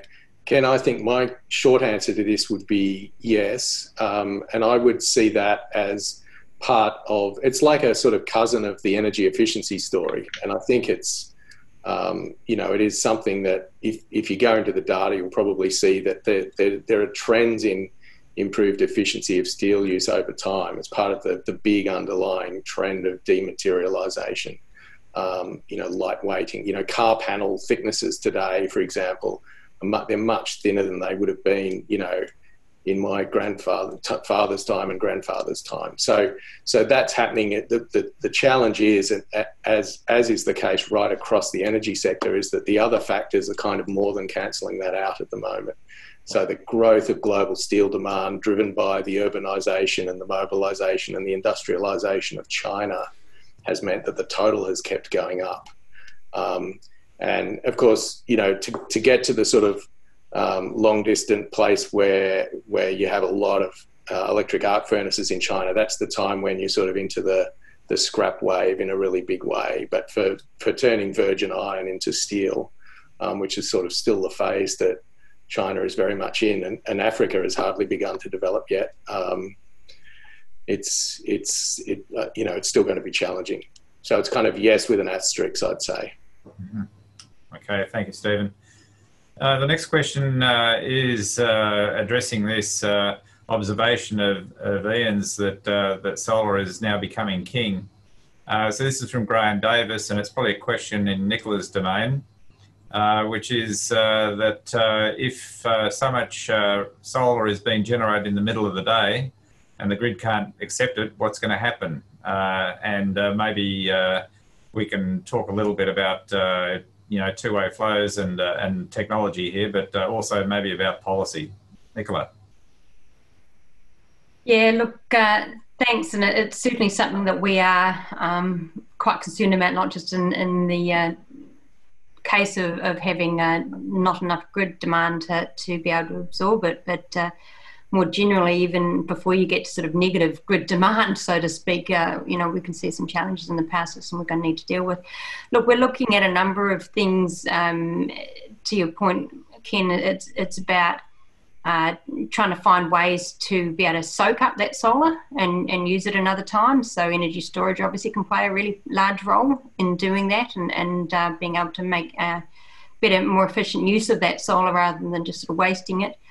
There's also things operationally that we're looking at around standards and abilities to sort of control the PV in those rare situations where you might actually find you've got too much solar on the system, being able to actually dial it down or curtail the solar in the homes under those rare situations is going to be something that we see being necessary.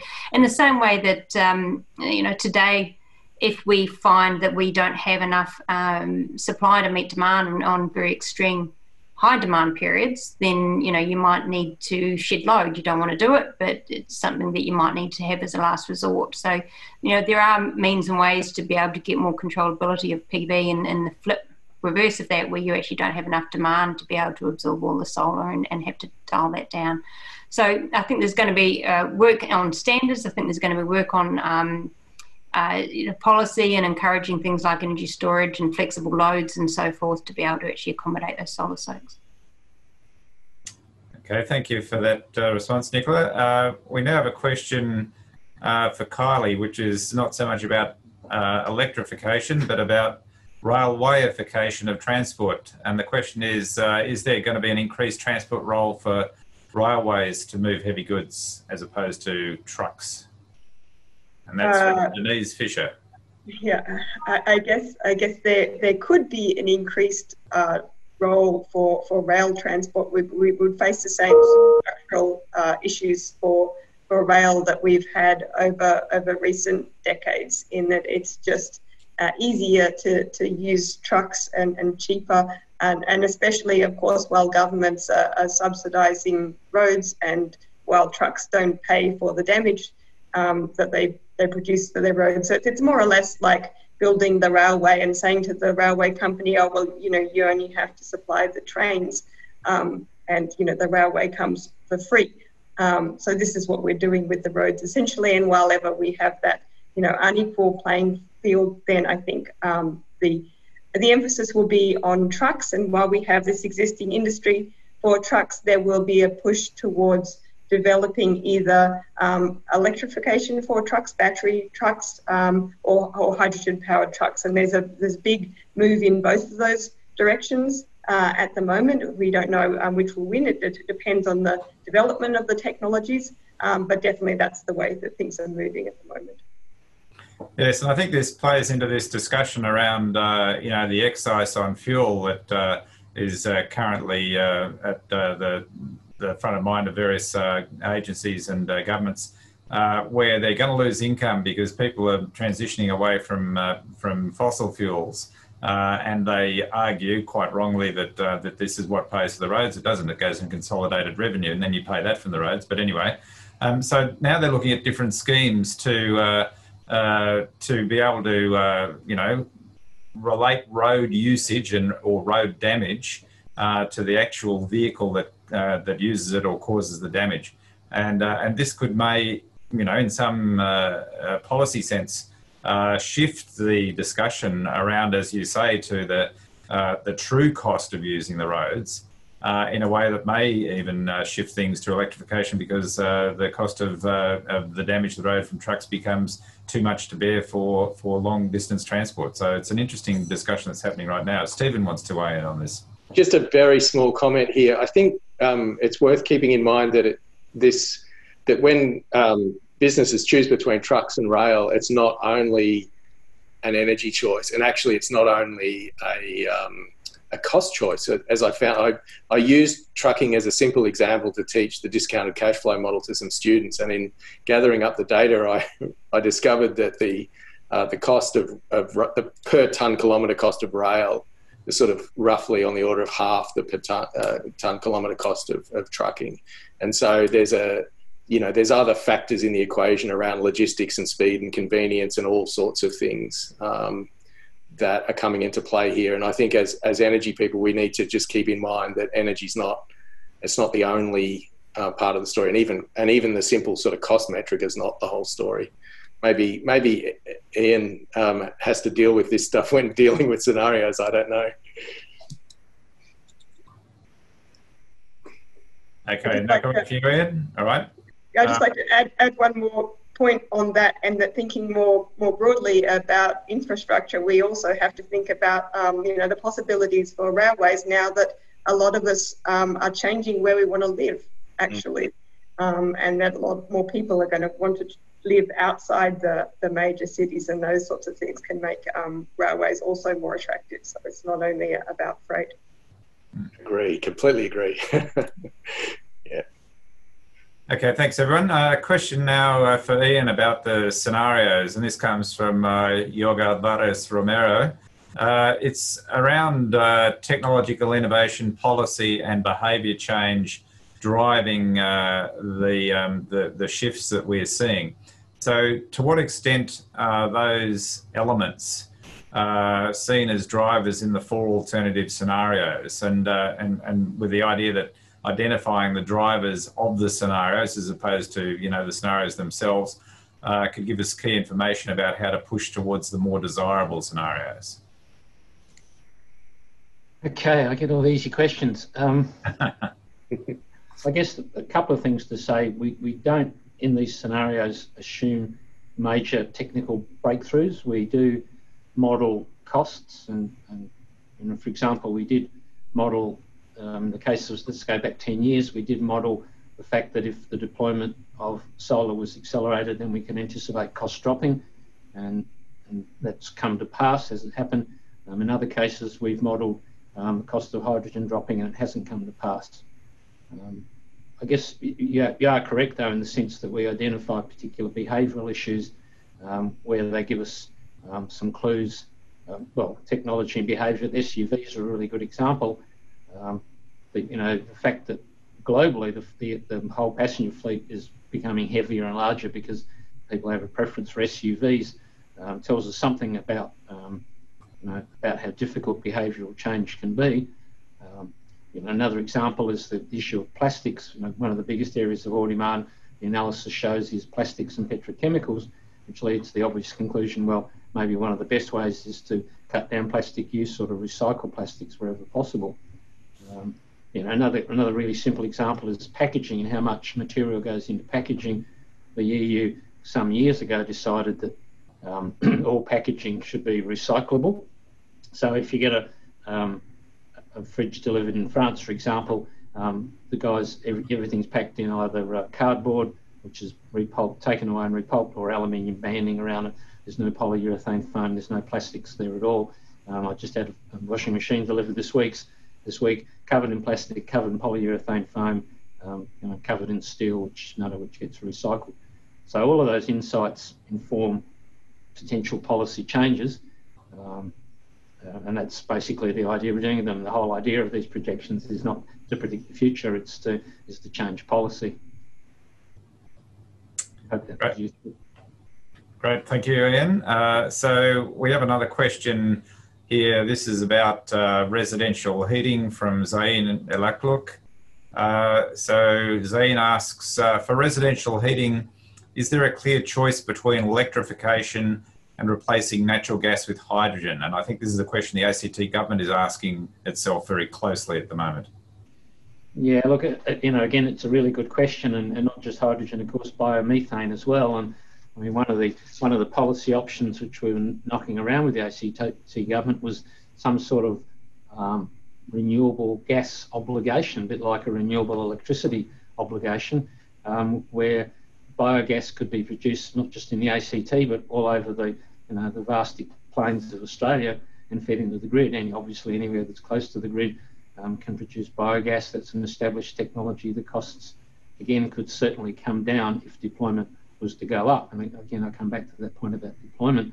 If there is widespread deployment of the technology, you can definitely expect costs to drop, and governments have a key role in doing that. So the actions that governments take, let's say Europe, Europeans are certainly very interested in biogas. Okay, they may have a slight agricultural agenda here, but fine. You know, widespread adoption and can certainly drive down costs. Look, the Danes had this issue. They actually had a pollution problem with large amounts of, to be blunt, animal waste associated with their intensive raising of pigs, and that led to a biogas agenda which has proved very successful in terms of meeting their very high flexibility demands for winter heating. So governments can certainly drive that agenda. The winner is by no means clear, but we do have a very large investment in gas infrastructure.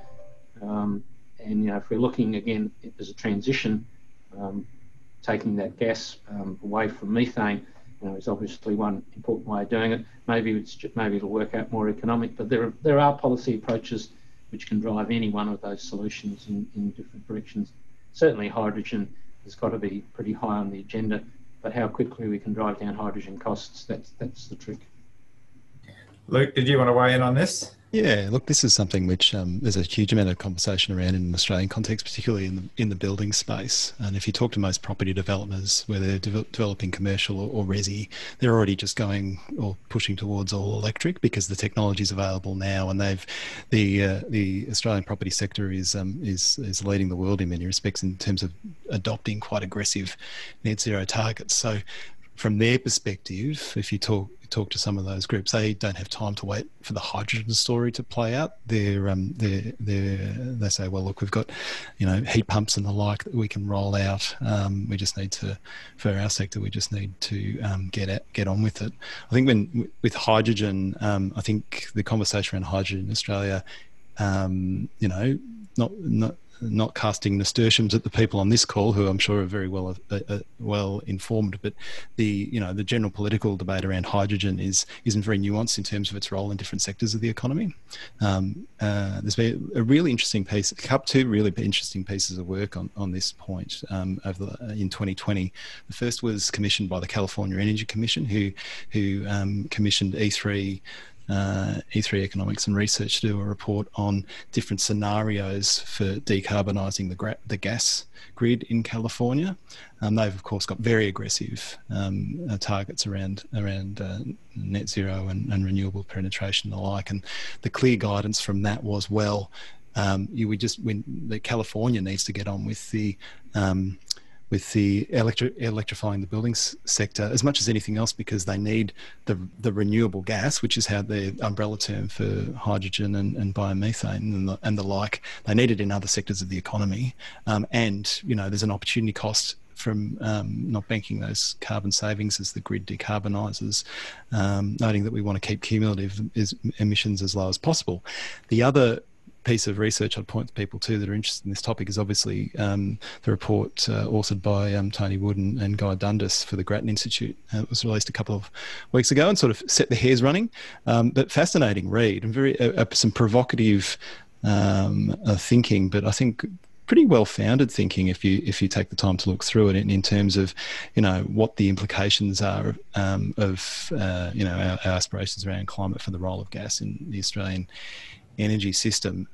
I think it's been characterised as anti-gas. I don't think it is anti-gas. I think it's just realistic about the role of gas in different parts of the economy. And interestingly, in terms of that heating load, they took a look at the additional load if you pursued an electrification agenda in different states of Australia, and it was pretty much a wash.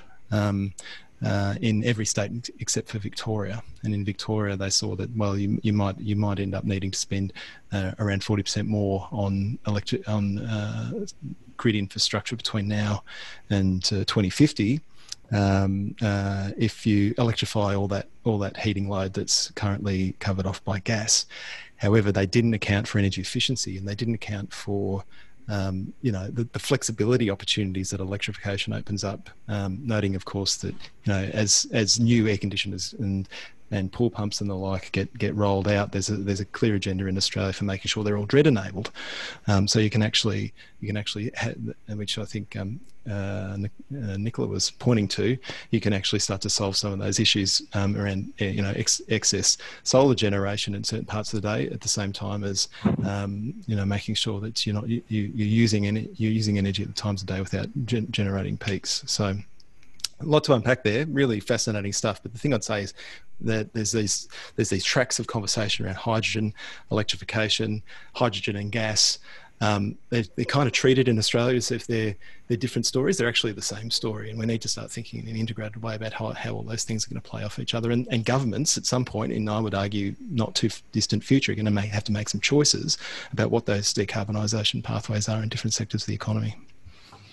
Yes, and I think the other argument that's playing out, it relates to this, property developers' question about, timeliness. So it's certainly the case in a lot of jurisdictions. They're thinking about whether they mothball the gas network when finally gas gets phased out, and then maybe at some point hydrogen comes online. You've then got still the infrastructure just sitting there to tap into. And then, of course, there's the question of new suburbs. Do you even bother putting in a gas network for new suburbs? So these are all live issues. Indeed, and that's one of the more provocative recommendations that Tony and Guy make, which is that there should just be a moratorium on new connections to new suburbs, because you're effectively creating connections that we could regard as legacy infrastructure within just a few years. Indeed. Okay, another question that maybe we could throw into the panel. What is the panelists' view on taxing EVs in Australia? Who'd like to take that up?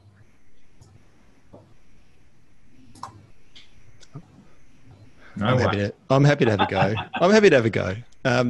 So I think that the reaction of and this is not my constituency. I'm an interested citizen, and I suppose interested in the role of EVs in the broader energy transition. I think there is the folk that are rightly passionate about the role of electrification in that part of the transport sector, and I think there's a huge opportunity there.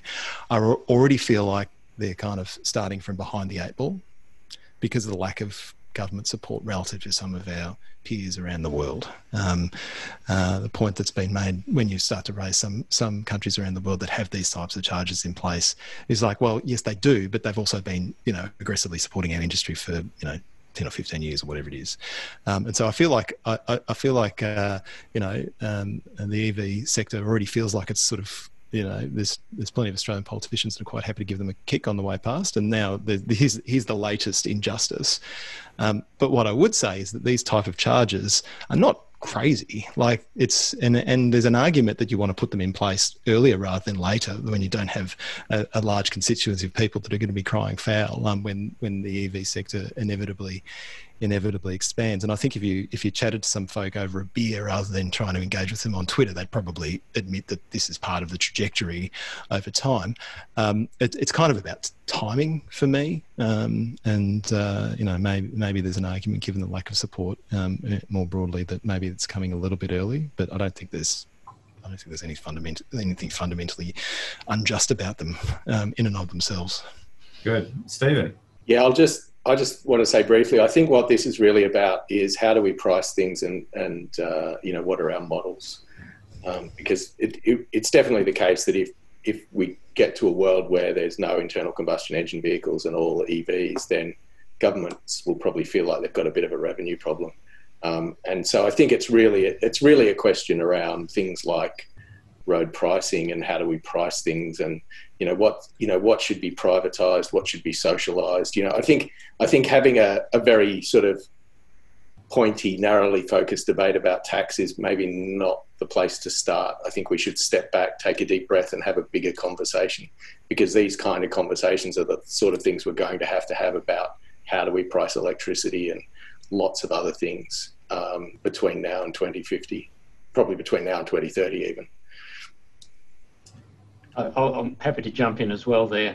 I mean, to pick up Luke's point, where we've seen this sort of charging internationally, of course, we have seen very significant government policy support over literally decades now in terms of fuel user charge, fuel efficiency standards, which effectively allow cross-subsidisation between heavier and more profitable vehicles and more economical, indeed zero carbon vehicles is one way it's been done. Straight out cash grants, subsidies for the networks, all of those things have happened internationally, and none of those things have happened here. So you might argue that. Secondly, I mean, excise, it's a big number when you look at the dollars. It's around about 4% of federal revenue from memory. It's not the end of the world. If we had a proper road user charging system that certainly had some sort of ton-kilometre component to it, then I'd feel quite a bit happier about it, because one, it would encourage people to drive less. Two, it would charge people who actually do cause the damage, being heavier cars or whatever, and that includes SUVs, not just trucks. So yeah, there's a fair bit to go in terms of the way we charge for road use and the way we raise revenue in general. I do have quite a lot of confidence the governments will find a way to raise revenue, though. 36 years. Ian, do you support the suggestion that we should tax tyres instead? Well, that's certainly one proxy, and I mean, you know, taxes can be simple taxes are good ones, and simple market reforms are good ones. It's certainly, you know, that's one proxy of doing it, because of course you'll still have electric vehicles still wear out tyres, and they'll still wear out brake linings, they'll still cause that sort of pollution. But you know, the externality value of electric vehicles in terms of their benefits to urban pollution and noise, I think one of the things with the pandemic, we've realised just how noisy and polluted our streets can be, and you know, when vehicle traffic stops, suddenly, you know, the sky is blue and it's so much more quieter. So the electric vehicle value proposition at a societal level is very strong, and you know, I don't think we're really recognising that, certainly not in Australia, but even internationally. But yeah, it's, you know, simple taxes are good. You know, it's one proxy, not a perfect one, but you know, proxies are good. Maybe what we'll see is B-double trucks with single big fat tyres on the back just to get around that. Yeah, maybe we should be taxing rubber instead. Right. Yeah, rubber. It's the price, right? Yeah. Indeed, absolutely. Yeah. Well, on that slightly humorous note, we'll finish up the discussion and thank again our panelists, Nicola Falcon, Kylie Catchpole, Luke Menzel, and Stephen Wilson, and of course our presenter Ian Cronshaw, who has returned many times to tell us about the WEO, and hopefully we'll be able to do that into the future. We recommend that you check the ANU Energy Change Institute website for our future events, including Energy Update again next year. We will try and answer as many of your questions as possible in the coming day or so offline. And we welcome you to join us for future events and future discussions on energy topics more broadly. And thank you all for contributing.